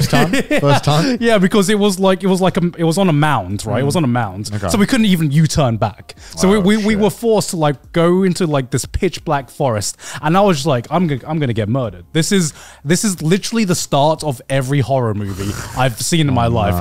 You follow Google Maps, you're like, like, oh, okay, what's this? Going a bit to the country. This is where the serial killers live, man. This is like Texas Chainsaw Massacre all over again. Like we had that though yesterday when me and Nabi went. We were in Shizuoka yesterday for a shoot, and like we were trying to go to this like because like for the most part it's like countryside in Shizuoka. Yeah, and we're like, oh, I want like a really like nice spot to like shoot this part of the video, and so we were like, all right, we'll put it in Google Maps, and then it was like, okay, go down this road, and I was like, okay, that's fine. We get to it. First of all, it's a one-way road in between two houses. Barely can fit the car that we have. And it's not even the right way. And the Google Maps is like, do it. There is no other way to go down to your destination. Go down this road right now. And we had no choice because there was like cars backed up. Literally no other road to get through this part. I'm like, why are we going down? So what, you want us to like break traffic laws to get to our destination? Thanks, Google. It's so annoying. It's so annoying. And it's like, and when you try and be like, okay, we can't go down this road. Can you try something else? They're like, okay, how about you go around the block once and try it again? And it's like, no, Google, I don't want to go down this road. I think for all the information they take from us to make these maps accurate, they'd at least do a fucking good job. Like it's like, well, it's because not enough people are living there for the, exactly. There's no information to take. For the comfort of having a map that could tell me where to go, I'd like to think that you taking everything about me and using that information to serve ads to me is at least at least I get a good map out of it. Like Google's that one mate that's like sitting in the passenger seat being like, yeah, don't worry about it, just go down there, just don't worry about it. It's the quickest way to go. It's like, are you sure? It's like, yeah. Oh, I know this place. I've been here before. Don't worry, it's down there. This video is sponsored by Bokksu. Feeling a bit peckish all of a sudden. Did you have anything to eat before this? No, and I'm in dire need to satisfy my hunger before we record this trash taste episode. Worry not, Connor, because I have the exact thing for you. A Bokksu box. Manny, tell me more, Joey. Bokksu is our favorite Japanese snack box. They work with family businesses all over Japan and send you a new theme of authentic Japanese treats every single month. And for this month's Bokksu theme, we have the Otsukimi Harvest meme. Ooh. Otsukimi, or Moon Viewing Festival, where families gather to express gratitude for a good harvest. Joe, which one do you recommend? Which one should I try out, Joey? These are actually pretty good. These are some yeah. yaki tomono koshi umasen, give me some of that. barbecue Give me some corn of that. chips. You want some? Just take one more. Oh, God. I don't mean to be corny, gentlemen, but that's pretty good. So if you want to try some rare Japanese snacks and support this channel, then go to the link in the description and use code TRASHTASTE15 for $15 off your first purchase. Back to the show. One thing I've got to mention is that, having a car that rides with you is very OP when cycling. Oh, yeah, definitely. Because you don't have to worry about like water or anything. Yeah. It's all taken care of. You can just all focus. on the back of the car. Shout out to the Chads who just do it all themselves. I don't know how you do it. Well, their backpack is probably, instead of a full tower, it's probably full of water. They don't have the tech on them, so they can fill it up with actual things needed to keep their body going, right? yeah, exactly. I guess so. Stopping at Konbinis, and then there's like none in North Hokkaido as well. Yeah, true. Sorry to talk about just the cycling so much. I guess because I just fucking all I did was that for 8 days. That's all I could think about. I'm just trying to think like what I did during those 8 days. It just seems like a Oh, we went to the Sigur Rós concert. Oh shit, we did. That was last week. What the fuck? What concert? Sigur Rós. We went to, so Garnt and I went to a concert of a band that we both really like, Sigur Rós. I can't believe that was last Do I know That was any of last their week. songs? You might know one of them. Okay. What was that one song that was like really big in like British TV that you told me about? It was Hoppy Potler. That was it. Apparently, I didn't know this because Garnt told me. There's like one Sigur Rós song that got really fucking massive because Japanese band? No, It's an Icelandic band. Oh. Yeah. It's an Icelandic band. How does that song go again? Hoppy Potler. Yeah. This is the problem with Sigur Rós songs. All the song titles are in Icelandic. So if you don't know the name of the song, you're just like, what was that one song? The one that's like, the one that goes, and they're like, are you singing the Halo theme? Oh no, it It might like a beta Halo. yeah. Hoppy Potler is the one that's like, it's like, Hoppy Potler. what? No, That's not what it's They all sound like that. That is not what it's like. They all sound it like that. Yeah, fucking amazing. Like probably one of the best concerts I've been to in my life. Yeah. Wow. Yeah. I think it was the best concert I went to in my life. Yeah. I mean, there are some, I think, bands that work better in a live setting. And I think Sigur Rós is one of those bands that I've experienced them now live, and I can't imagine experiencing them anything but live. Yeah. You know? Absolutely. Because it's kind of like they have such a very unique style, right? Because it's not like your typical kind of songs, kind of like rocky songs. It's very, how would you describe it, Joe? You're the music guy. I'm having trouble finding It's words. like I've always said to people that like Sigur Rós' music is kind of like, it's like advanced church hymns.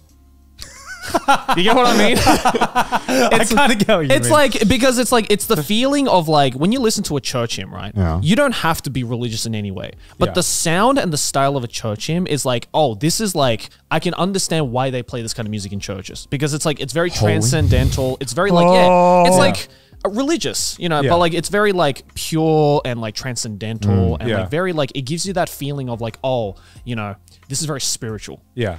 And Sigur Rós is like that, but like the alpha version of it. Yeah. Basically, it's I don't really know how to describe their songs. I can just describe what it means to me, and it's every time I hear a Sigur Rós song, it just like it makes me emotional. It makes me feel things that I can't explain. Going to this concert and hearing their songs, I was processing the experience for like a full for the entire night after that song. yeah. You know Yeah. what I mean? Yeah. No, I get that. Yeah. The live show's so good that Yeah. Yeah, you're Where like, I'm damn, just what like- did I just watch? I remember turning to Joey and being like, I'm still like processing what we just did. Yeah. You know? Like I don't even know how to describe it. It was right definitely now. like, it wasn't the kind of like shows where you're like in a mosh pit and you're like freaking out, and then afterwards you're like, damn, that was fucking awesome. That was so hype. Hell yeah. It was more like the ones where you just like, you're sitting down quietly. After every song finishes, you're clapping.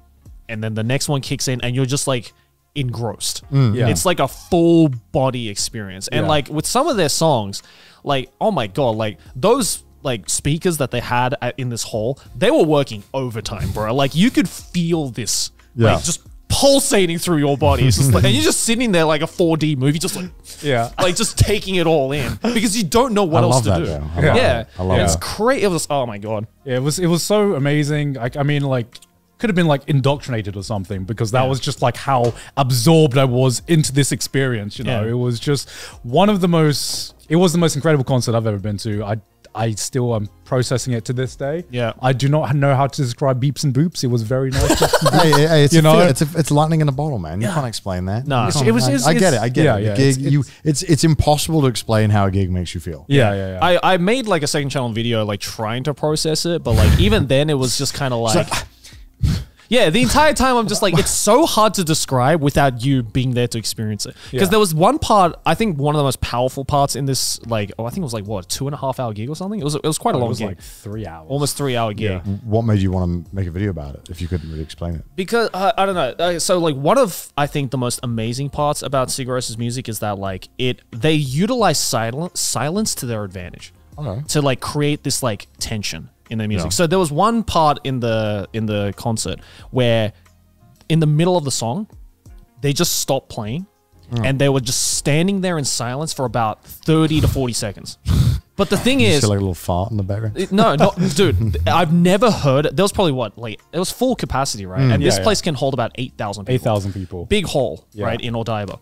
And I've never heard 8,000 people being that silent in my life. That's sick. Yeah. There was not a single person talking or making noise during this like 30, 40 seconds of silence. And it was the most intense moment. I feel like it was longer than 30, 40 seconds, right? Because you had, I feel like everyone had the same kind of experience where they stopped the song and you were just like, okay, must be moving on to the next song. Yeah. And then, you know, when someone holds a silence for a bit too long, it starts to become uncomfortable. So they held it past the point of uncomfort that you discovered that it went from uncomfortable silence to comfortable silence. Yeah. It was such a fucking surreal experience. It was, if I had to put it into words, it was the loudest silence I'd ever heard in my life. Yeah, definitely. Right? I'm just like, that's the best way I can describe this, because It was one of those moments where you just like kind of forget to breathe.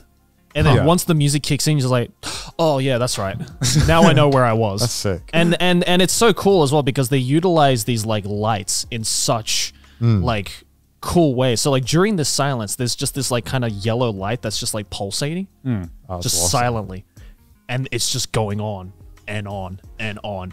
They're not moving at all, not a single note, and everyone's just sitting there, just like waiting. And it was the weirdest feeling. It was so cool. I've never seen any band do that in a live setting, and I'm just like the balls to be able to do that, and everyone just immediately know exactly what's happening. Being like, this wasn't like a mistake or anything. This was just part of the show. Yeah. So definitely 10 out of 10 would go again. Oh fuck yeah! Hell yeah. 10 out fucking 10 out of 10 concert, easily. And I've been to like a lot of really fucking cool concerts, but like just this one was like, it was more like watching a stage show. If anything, it wasn't like going to go see a band. It was like it was like kind of what you feel after you've seen like a life-changing movie. What's a life-changing movie for you? Well, I don't know, like Batman. Yeah, being like, God, that was boring. Can never look at Batman the same ever again.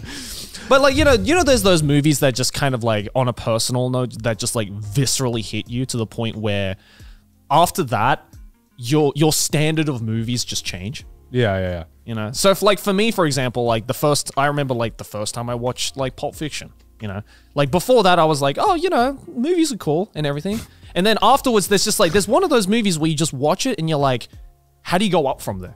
Yeah. You know, and everyone has, you know, a movie, or, you know, maybe some people haven't discovered that movie, but I feel for me, that Sigur Rós concert was that, but for concerts. Yeah. Okay. So like I'm afraid to go to my next concert because I'm like it might be just fucking, go to a really shit one. Yeah, I'm like it might be fucking great. It might be a band I've always wanted to see, but I know in the back of my mind there's gonna be that one little voice that's like, yeah, it's not as good as the Sigur Rós concert, is it? You're gonna be chasing that high for the rest of your life. Absolutely. Yeah. Because I know what you mean, because I was obviously out there at the concert as well. I was there too. I was there too. I was there too, guys. Guys, don't forget about me. I was there. Life-changing concert, guys. What can I say? My life was also changed, guys. Come on. But okay, do you think there are films that you experience and you might watch, right? And there's a big difference between films that are basically made for the theater and films that can just be watched anywhere. Because I feel like I didn't, because I didn't really understand the whole like cinematic experience. And it's going to sound really cheesy, but the first fucking movie that made me feel that was fucking Your Name, man. Just like fucking, I know, guys, I know. Your Name You'd never watched a movie before Your Name. No. This could be improved in the cinema. Yes. What? Yes. I had never seen a movie in theaters that just made me go, wow. That was woke me meant the to be. fuck up that tape. For me, that was Akira. When I saw Akira in cinemas when they redid it for like, I think it was like the 20th anniversary or the 25th anniversary. What year was this? This was like 4 or 5 years ago. Well, none of you had ever watched a movie before that and thought, damn, this would be so good in the movie. No. What the fuck? What the fuck? Okay, because I kind of, but the thing is, my excuse for that was because my dad is a massive film buff. He put so much money into like the home surround system. It's still not going to be. It's not going to be the same. It's not the same. But for me, I'm like, this is good enough. Yeah, but like for me, the cinema has always been bigger screen, louder sounds, cool. The way you view music is the way I view films. No, because it's like your TV is fucked. All the colors and all the shit is wrong. It's not what they wanted it to look like. It looks exactly the way it's supposed to. Have you tried watching some movies on your TV at home? It looks like shit. Most films I watch, I feel, you know, when I talk about Soylent Green, they didn't know his people. Look, when know his people. When I talk about cinematic experience, I don't mean cool. You know, this experience would be improved by watching in theaters because 90% of the time, it would That's be what improved. I thought you were implying. Okay, no. Like, are you saying like Your Name was the first film that made you think I have to watch this in the cinema? Where I'm like, this can only be enjoyed in the cinema. Like to me, no. to me, to me, it's something like Your Name, and I feel like what's the newest Mamoru Hosoda film? It's like having a Bell. meal at an Uber Eats or a restaurant. It's like it's like always meant to be at the restaurant, and yeah, you can have it at the. No, not every film. Not every film. I feel like 90-80% of films are just way better in the cinema. No, dude, I watched Weathering with You in cinema when it came out, and then I watched it again at home. Kind of the same experience. Well, I'm not gonna lie. I can't say, but like like a Quentin Tarantino film, like every one of those should be watched in the cinema. If you Well, can. I never watched Pulp Fiction in the cinema. Yeah, I never. Still one of my favorite films, though. But Yeah. like anyone that comes out now, I'll try my best to watch them in the cinema. Right? Like I feel like most films are just so much better in the cinema because it's like the way that they every single aspect of the creation process was with that screen and that size and the colors and everything was all that. Right. That exact specification. It's weird because like You wouldn't change like when they reprint the manga, it's not like different, right? It's printed the way they want it to be printed, exactly when you read it, right? Yeah. But with the TVs, because they all have their own fucking settings and all their own color settings. I'm sure you've gone to your friend's house one time and thought, who the fuck did your TV settings? It's like the contrast is fucking ridiculous. Okay, so the what if saturation is blown out. maybe I'm that guy because I've never thought that. They probably just put it. They probably just put it on fucking movie mode and thought that's it. That's for movies. Wait, hold on. Do people put it on anything but the default settings unless they have like a home cinema set? Because I've never. Yes. I've always just put it on default. Oh my god. I've never changed my default setting from my TV. Bro, the default is bad.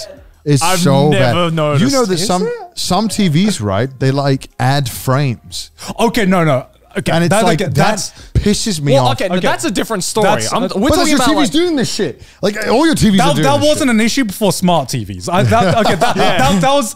I noticed that. I was like, why the fuck does this look off? Because we bought like Every a new film TV. is at 24 FPS. I'm like, Yeah. this looks too real. it's just like I don't subscribe to the notion. I'm like, this that, gamers have made a mistake. More frames don't always equal better product, guys. Okay, It's I'm like gonna, the 60 FPS Yeah. remakes of like anime a lot of fights, TVs like, do that. Yeah. Now. They Yeah. hard It's push like it to No, I 60. get that. I get that. artificial smoothness, They make which frames, is yeah. which just looks wrong. And that's the only time I've ever But all changed. the colors are fucked too. I've never noticed the guarantee colours. you. I've I never noticed guarantee that. you, your colors are fucked on your TV. And when you change them, you'll be like, I'm an idiot. But you don't know because you just like watching it. Yeah, but I also don't watch movies that often. Yeah, right. If you're not watching movies often, Yeah. I never watch movies I'm not on my even TV. talking. I'm not even talking about movie. I'm talking about any form of media, really. Right. Because like I But remember like your game color's probably wrong.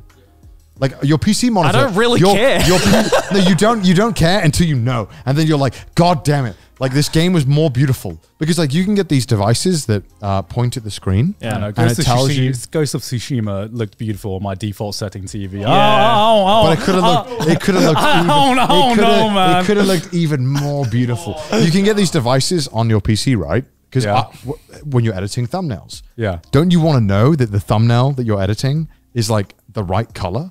Because you might be editing it on your monitor, which is wrong colors, and you're sending this thumbnail out and it has different colors. To Yeah, but everyone I'm else. okay because I guarantee the majority of other people who look at that are probably No. also looking at it through their default monitors. So the idea is that if you have your monitor on Yeah. like most default kind of the flattest color profile, that when it gets to an iPhone, when they change the brightness, when it goes to Samsung, they change the brightness. That like you're not like doubly skewing the messed upness to it, if that makes sense, right? You don't want it to be fucked on both ends. You want it to be the correct thing on your end, so when it goes to someone else's device that's wrong, that it doesn't look completely messed up. Right. Because I noticed that I used to have like one or two of my thumbnails that were really weird on my friend's TV, and I was like, huh?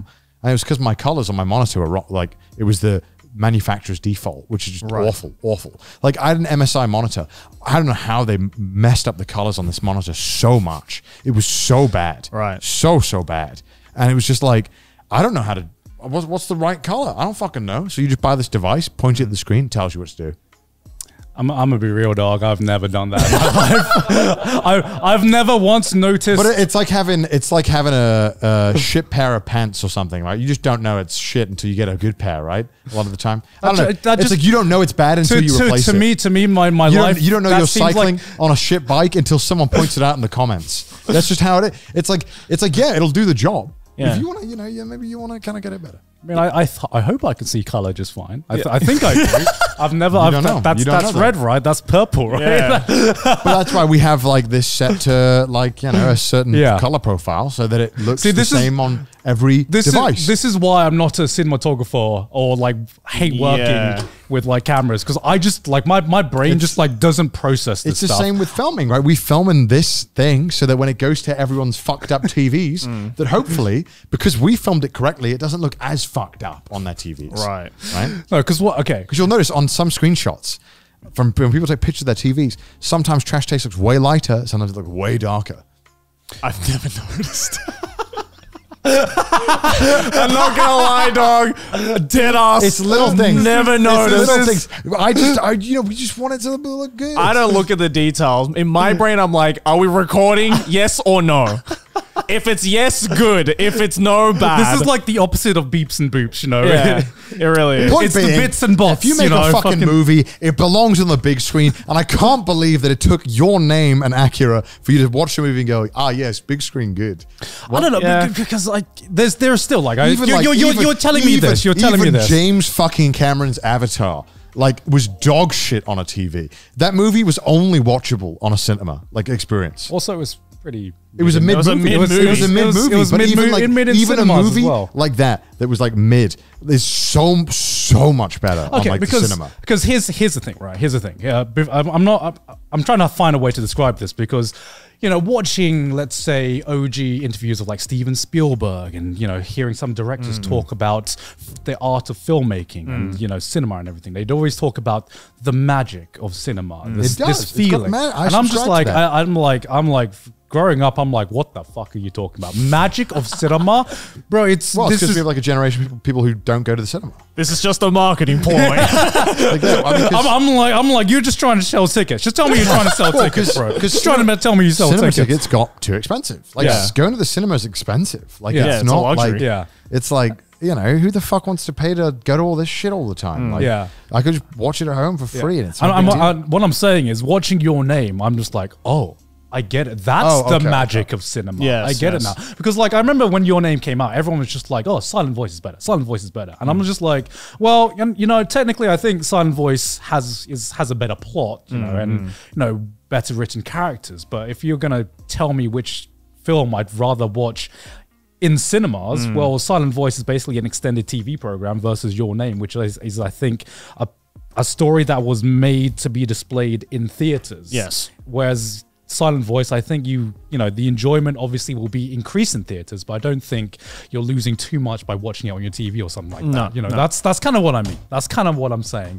Where there are some films that make you feel this magic of cinema, and I thought it was just marketing bullshit. No, there's a lot of films where you feel like, yes, this had to be experienced this way. Yeah, and ever since then, there's been a few more films, especially seeing the Avengers in cinemas as well. That was something that I think loses its edge, not being experienced with everyone else at the same time in cinemas. Sorry, Joe.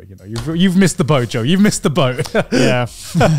Not that I was going to catch that boat anyway, but I don't know. I think maybe it's just because I go to the cinema a lot and I enjoy it, and I really I treasure that experience a lot, Right. and it means a lot to me. see, but that's the thing. It's like for you, that's cinemas. For me, that's live shows. Yeah. Right. It's like same idea, just different execution. Because to me, what it sounds, it's like to me, it's like the same way as being like, just listen to the album. Why do you got to go and see them live? Yeah, exactly, You know what I mean? right? It's like I would never it's like, of course, 99% of music. Just go it watch sounds it live. way better in a live like, setting. Yeah, exactly. Yeah, unless they auto-tune to shit and they sound Yeah, very but bad I don't live. listen to that. No, I know. to begin What with I'm saying is anyway. the majority of music or media is there's a Yes, of the course. best way that you can enjoy. Yes. it. Why is things enhanced by it being live? Whether it be by fucking Twitch or live shows as well. It's the communal aspect. Feel like you're in on it. That's what's important. You hear about people talk about live shows, and something you say is like, oh, you have to be there. You have to be there. Yeah. And it sounds cheesy, but when I go to live shows, I find it so hard to verbalize the feeling and the experience I felt within that live show versus experiencing that same piece of media, that same music, that same show on a CD or something else. And I'm what sets it apart? I mean, when it comes to music stuff, I feel definitely some genres just work better in a CD setting, obviously, compared to a live show, or like they're not Whale that much ASMR. different. Well, yeah, I mean, like, I guarantee like a lot of ambient music is probably going to sound and feel the exact fucking same, right? Live or not. But like, I think when like musicianship is involved with like multiple people or even like one person, and just like the energy you feel in that room, that you're like, oh, I'm experiencing this with everyone else. And I can see the magic being created on stage, like in person.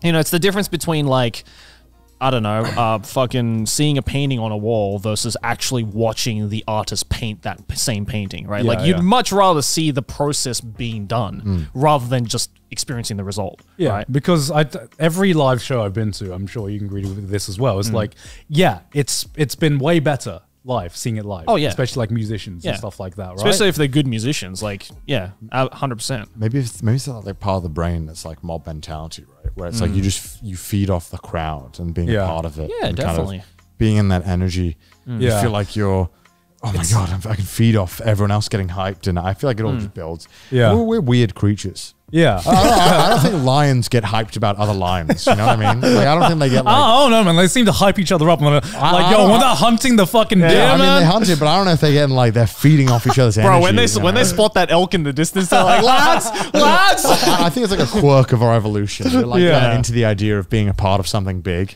Well, yeah, it's the difference between, you know, a caveman dancing around a fire on his own versus a caveman dancing around the fire with other cavemen. Well, it's like if I miss a game, a League of Legends, whatever game, or a football game, which I don't watch, you know, I'm never going to go back and watch the VOD. I don't care. I'm like, I want to feel. You want to be there. I want to be there live at the time, and know that everyone's losing their collective shit when something crazy happens. Right, that's part of the fun. That's why, like, as much as I love the live show experience and watching musicians do stuff live, that's why I very rarely, unless it's like my favorite band, I very rarely watch like live DVDs or like live footage. I hate listening to live concerts and CDs.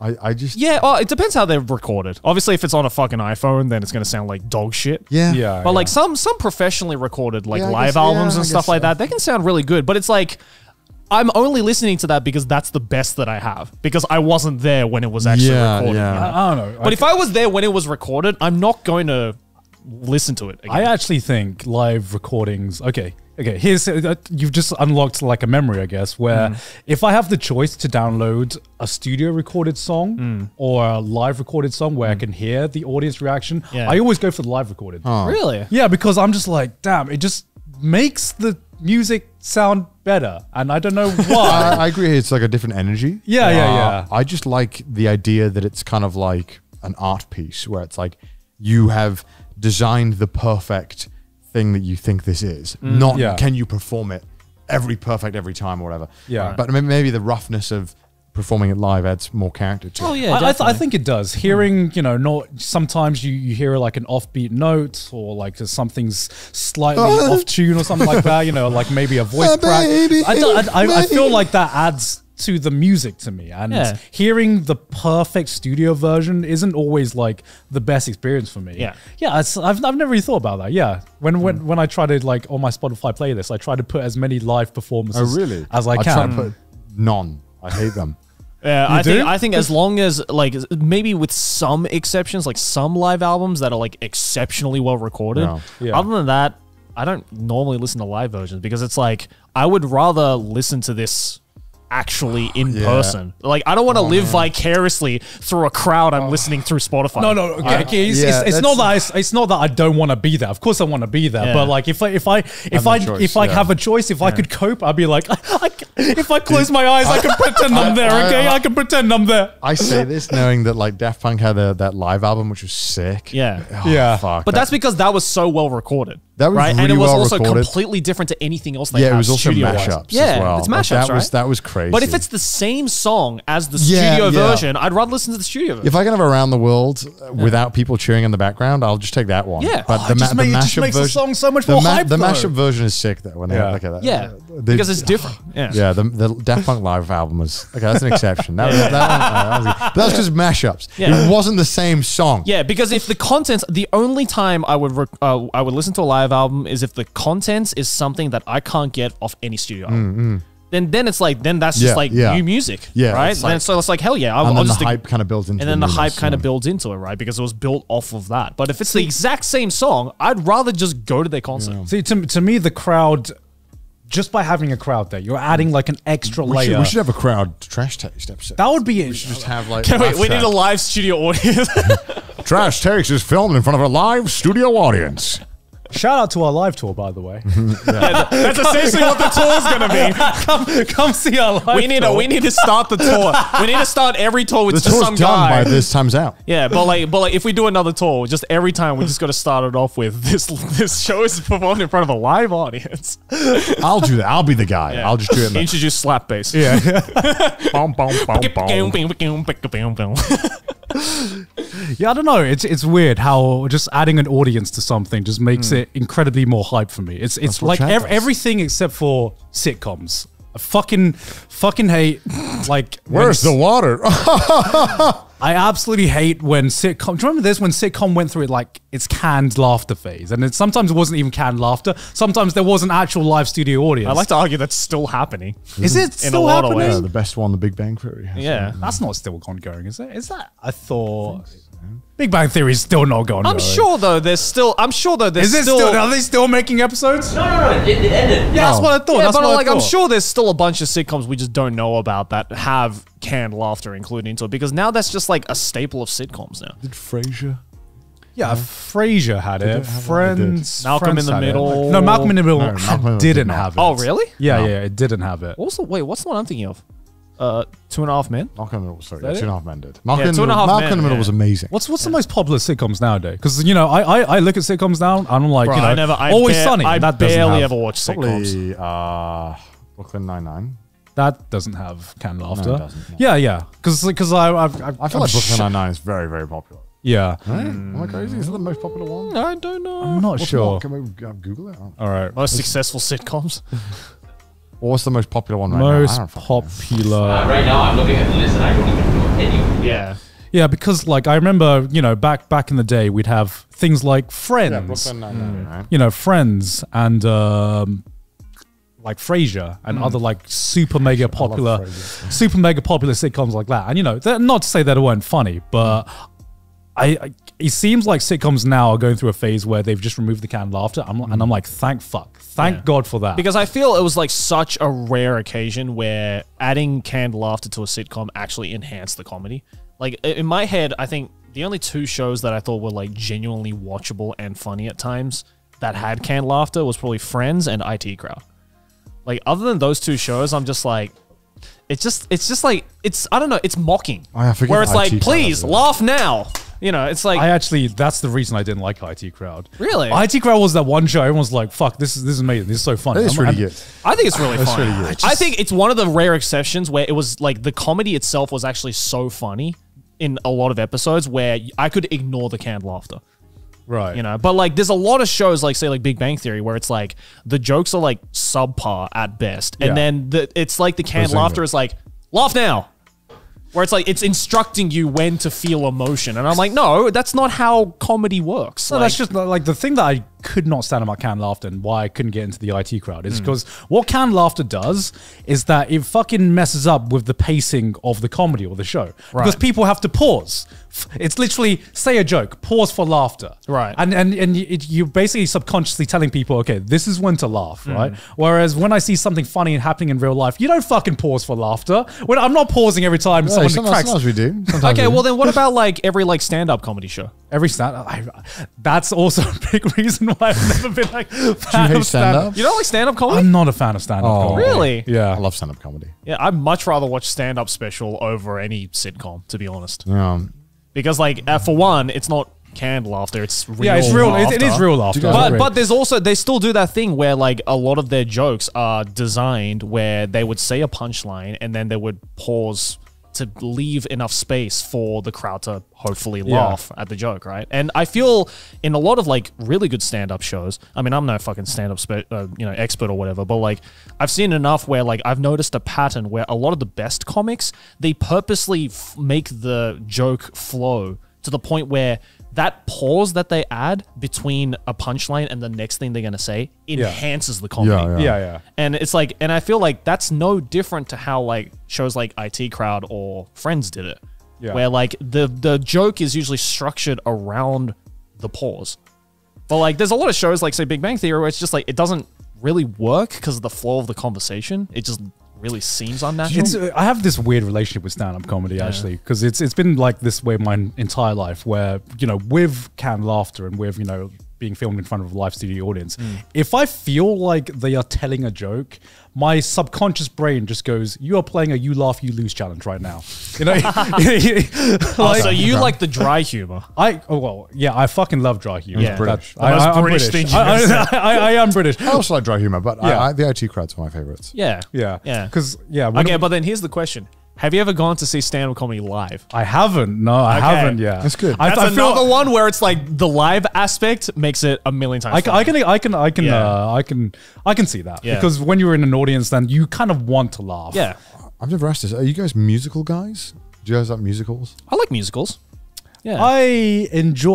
I wouldn't say I'm a musical guy. I'm not like but an expert, but I've seen a lot of musicals. Yeah, I've never been that guy who's like gone out of his way to go see musicals. But every time I have, I've just had like a brilliant time. Don't really like musicals.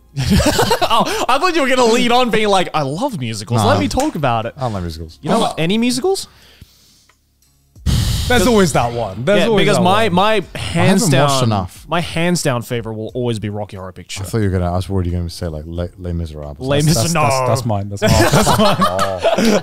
Is that the only one you've watched? No, I've watched Two. Okay, I haven't liked every Hamilton. musical. I haven't, I've watched that. I've watched Book of Mormon. Yeah, that's a great musical. Great musical. Yeah. I haven't seen any. Watched. Actually, I Watched. just hate them on movies. Well, that's probably what. I hate musicals on movies as I well. hate when they sing. I hate when they sing. I don't want to see. I want to see a story. I want to fucking hear them sing. I think again the only musical movie that I really enjoy was Rocky Horror. I love plays. I love Yeah. watching plays Yeah. live. I hate watching people sing live. Not in like a concert setting. I actually I don't know, it's like. just- I hate musical in film forms. I hate musicals in film form. It's so annoying. But I like musicals when it's in stage form. That's actually the only times I've ever liked it. I can appreciate how talented and how much work goes into it. Yeah. It's very demanding, but I just don't really like it. Yeah. I love plays. Yeah, Yeah. But Plays I well. think I understand your hate for like musical or like musical numbers in Too many beats and boops. It films. just feels like it rips you out of the flow. Right. No, I get that. But I think that you feel that way because for the most part, the storyline itself is like very serious and it's told in like a cinematic Yeah, way. yeah, and, And then all of a sudden it like cuts to a musical, right? Yeah. Which Yeah. is just like a polar opposite. But that's why I think Rocky Horror was such a great movie because that storyline does not take itself seriously. Okay. The entire time. So it feels less jarring when it goes into a musical number because the non-musical parts are just as fucking ridiculous. Oh. So but that's another big reason why among many reasons why like the Cats movie fucking sucked, right? Yeah. Because like for one, it looks horrible. But two, it's like a serious story, right? That just looks goofy. Yeah. And so that goofiness is just enhanced when it goes into a musical number. Yeah. Which sucks because if you see Cats like on a live stage, it's fucking amazing. It's such a great Maybe I should musical give it a shot. live. Maybe I should But give it a like, shot. which is why I was so. Which is one of the many reasons why I saw the trailer to the Cats movie, and I'm just like, oh god, why did you do this? It's so bad. It's like seeing the trailer to like the worst live action anime film you've ever seen. in your life. It was really, really bad. It sucked. It was horrible. What about like films that have been turned into musicals? Have you ever like experienced that? I heard the Back to the Future one was okay. There's a Back to the Future There musical. was Back one to the when we were Future in the musical? UK recently. There was a Back to the Future one. And apparently it was pretty good. I saw the Death Note musical. That sounds fun. That was No, don't write my name in the book. that was Oh, I'm very. dead. That was I felt like I was on drugs while I was watching that show. I'm like, this is not a real thing I'm watching because it's yeah. like, again, going back to that whole like adding musical numbers in a very Yeah, serious yeah. storyline. Like you can't get more serious than a Death Note storyline, right? Yeah. And then all of a sudden, Light just like busts into this musical number of how he's gonna kill every criminal in the world. I'm just like, I want to kill them all. all right, I knew you were a psychopath character, but now you sound even more like Actually, a psychopath character. You know what? I can actually kind of see it. You hear L's theme, you know, with the Yeah. fucking do, and you think that's a fucking fat beat, you know? Yeah, but like that. Okay, I understand if you're in a musical setting, you hear the L's theme, and then it like busts into a trap beat, and then they just start dancing live on stage. But that's not what happened, Bro, L's theme goes so hard. Are you kidding me? That fucking moment where the guitar kicks in, bro. That was made for a musical, man. You know what I'm saying? Yeah, it's a really fascinating. I actually really want to go see more like anime like musicals, just Yeah. because it's one of the most unique They had entertainment. a Cells at Work one as well. I remember that. Yeah, there was a Prince of Tennis one as well. There was a free one. They did a lot. They did have My Hero Academia one. My Academia, Rurouni Kenshin, they did one as well. I don't know why. And I'm I just don't like, think every anime can work Actually- as a musical. You know what movie I like? There's musicals in it. What? The original Charlie and the Chocolate Factory. That was good. That was really good. does that have musical numbers in it? I can't. The Gene Wilder one. Yeah. Does That's that right. have a I guess- musical number in It it? has Yeah, some like- musical numbers in it. Like Oh, yeah. I guess. Has some other moments where it's Yeah. kind of musicalish. but Yeah. not really. Kinda, yeah. I wouldn't say it's traditional, but But yeah, I like again, that. I think the that reason why helped. that worked is because the story is just so ridiculous. Yeah. Yeah. That it just matches that world. Yeah, right? I think so. Where it's like, Death Note. You guys watched any like traditional plays live? I was actually going to say, like, I tell you what, this weird rabbit hole I've fallen down in recently. I've been watching like clips of Rakugo. Oh, Rakugo's fantastic. Yeah. Fantastical. Rakugo is like a traditional style of Japanese storytelling. It's It's stand up. It's original stand up comedy. Yeah. It's like Except they're OG not stand- standing up. Yeah, they're literally like sitting down. You take stand up, right, and you just restrict basically everything. So you're not allowed to like walk around. You have to sit down in one tiny spot, and all you have as a prop is a fan. And that's it. Yep. And using just that, they have to convey this story, which isn't always funny. Sometimes it's like serious story, but that's all you have to use to like convey the story. And the Sit down comedy. Yeah, If there's stand up comedy, Rakugo is sit down this is comedy. sit down comedy. Yeah. But the reason I got into it was because I had to read like Akane, is it Akane Banashi, which is like a new Shonen Jump manga, Rakugo one. yeah, Yes. about Rakugo. Yeah, So yeah. that got me really interested to be like, okay, yeah, I know how they portray it in manga and everything, but how does it actually look in real life? And I've never just like appreciated just this fucking. It really is like an art form of storytelling because with just like such. You see with like such subtle changes in expressions and mannerisms, they like these Rakugo performers are able to just absorb you into this story, into this world with just like very subtle changes in their face and just their mannerisms. And I'm like, this is fucking incredible. Like I should not be this invested in a story where this guy's just sitting down with playing around with a fan. Yeah. Yeah. Fair enough. I didn't It's, think they could. it's almost like, it's weird. It's almost like, because I've been to a Rakugo show before because my grandma's really into it. And it was really weird because like, even if you don't fully comprehend, like, say, the butt of the joke or the point of the story, Was that intentional? The butt it's of the joke. yeah, the butt of the joke, like the joke. Even if you don't comprehend like the joke or the meaning behind the story or whatever, like Yeah. it's still just enthralling to watch, Yeah. especially Yeah. if it's a really good performer. Yeah. To just sit there, and it's like he's just like writing a book in front of Yeah. you, Yeah. and you can fully envision everything he's saying and just get like engrossed, being like, so what happened after that? Yeah. You know, it's like when you go to like a fucking family reunion and you just have like that one uncle who's just really good at storytelling, and it's like I might not even care half the time Yeah. about what the actual story is, but I just want to keep listening. Yeah, it's kind of like that. It kind of brings you back into that zone where you're a kid and your parents would like read you like storytime books or whatever, and you're like, oh, well, what happens next? What happens next? You know, and Yeah. it's just it kind of like that same feeling, but just as an adult. And yeah, I never would have like got into it if not for like anime and manga, and it was just like I'm surprised it was that one and not Rakugo Shinju that got you into it. okay, because like I think I watched Rakugo Shinju, and that's I felt more focused on the drama aspect. Yeah. Of things, where this is more like, okay, let's take Rakugo and just shonen Shonenify it. Shonenify it. I was trying to make a word out of it, but it's just like this actress this performer who wants to be the best Rakugo performer of all time. And you know the show. Do they have like power ups? No, they have like training arcs though. Okay, Like Crocodile Basket. He can rotate his stand 360 degrees in 0.1 seconds. Basically, that's how to get. Like, I can throw the fan up and levitate midair. I gave Takeshi hemorrhoids. Now he has to become a stand-up comedian. Like No, he has to like slightly lift his butt up. It's like, oh my god, it enhanced the story. Oh my god. Yeah, so that was like, I would love to see a Rakugo performance live, because if I got that engrossed watching a YouTube video, which is normally I hate watching live performances on YouTube, then I would wonder what it would be like being in that room and just hearing the performer actually do it. Damn. That's the kind of the same with like kabuki or like normal. Yeah, you don't always need to understand everything. Stuff like that. Yeah, You have a good time. don't. Yeah, honestly, it's like, I speak English and I watch Shakespeare and I didn't know what was happening, but I yeah. had an amazing time. Yeah. I think that if you go to London, you should try and see if there's a Shakespeare performance. I want to watch a in the Shakespeare Globe performance Theatre. live. I've never seen like a Shakespeare story live. Dude, or, in the like, Globe on Theatre, it's stage. fucking awesome. Yeah. Unless you're standing or a pole's blocking your way. Right. There's some seats that are sold as like a pole is blocking your view. Because it's traditional.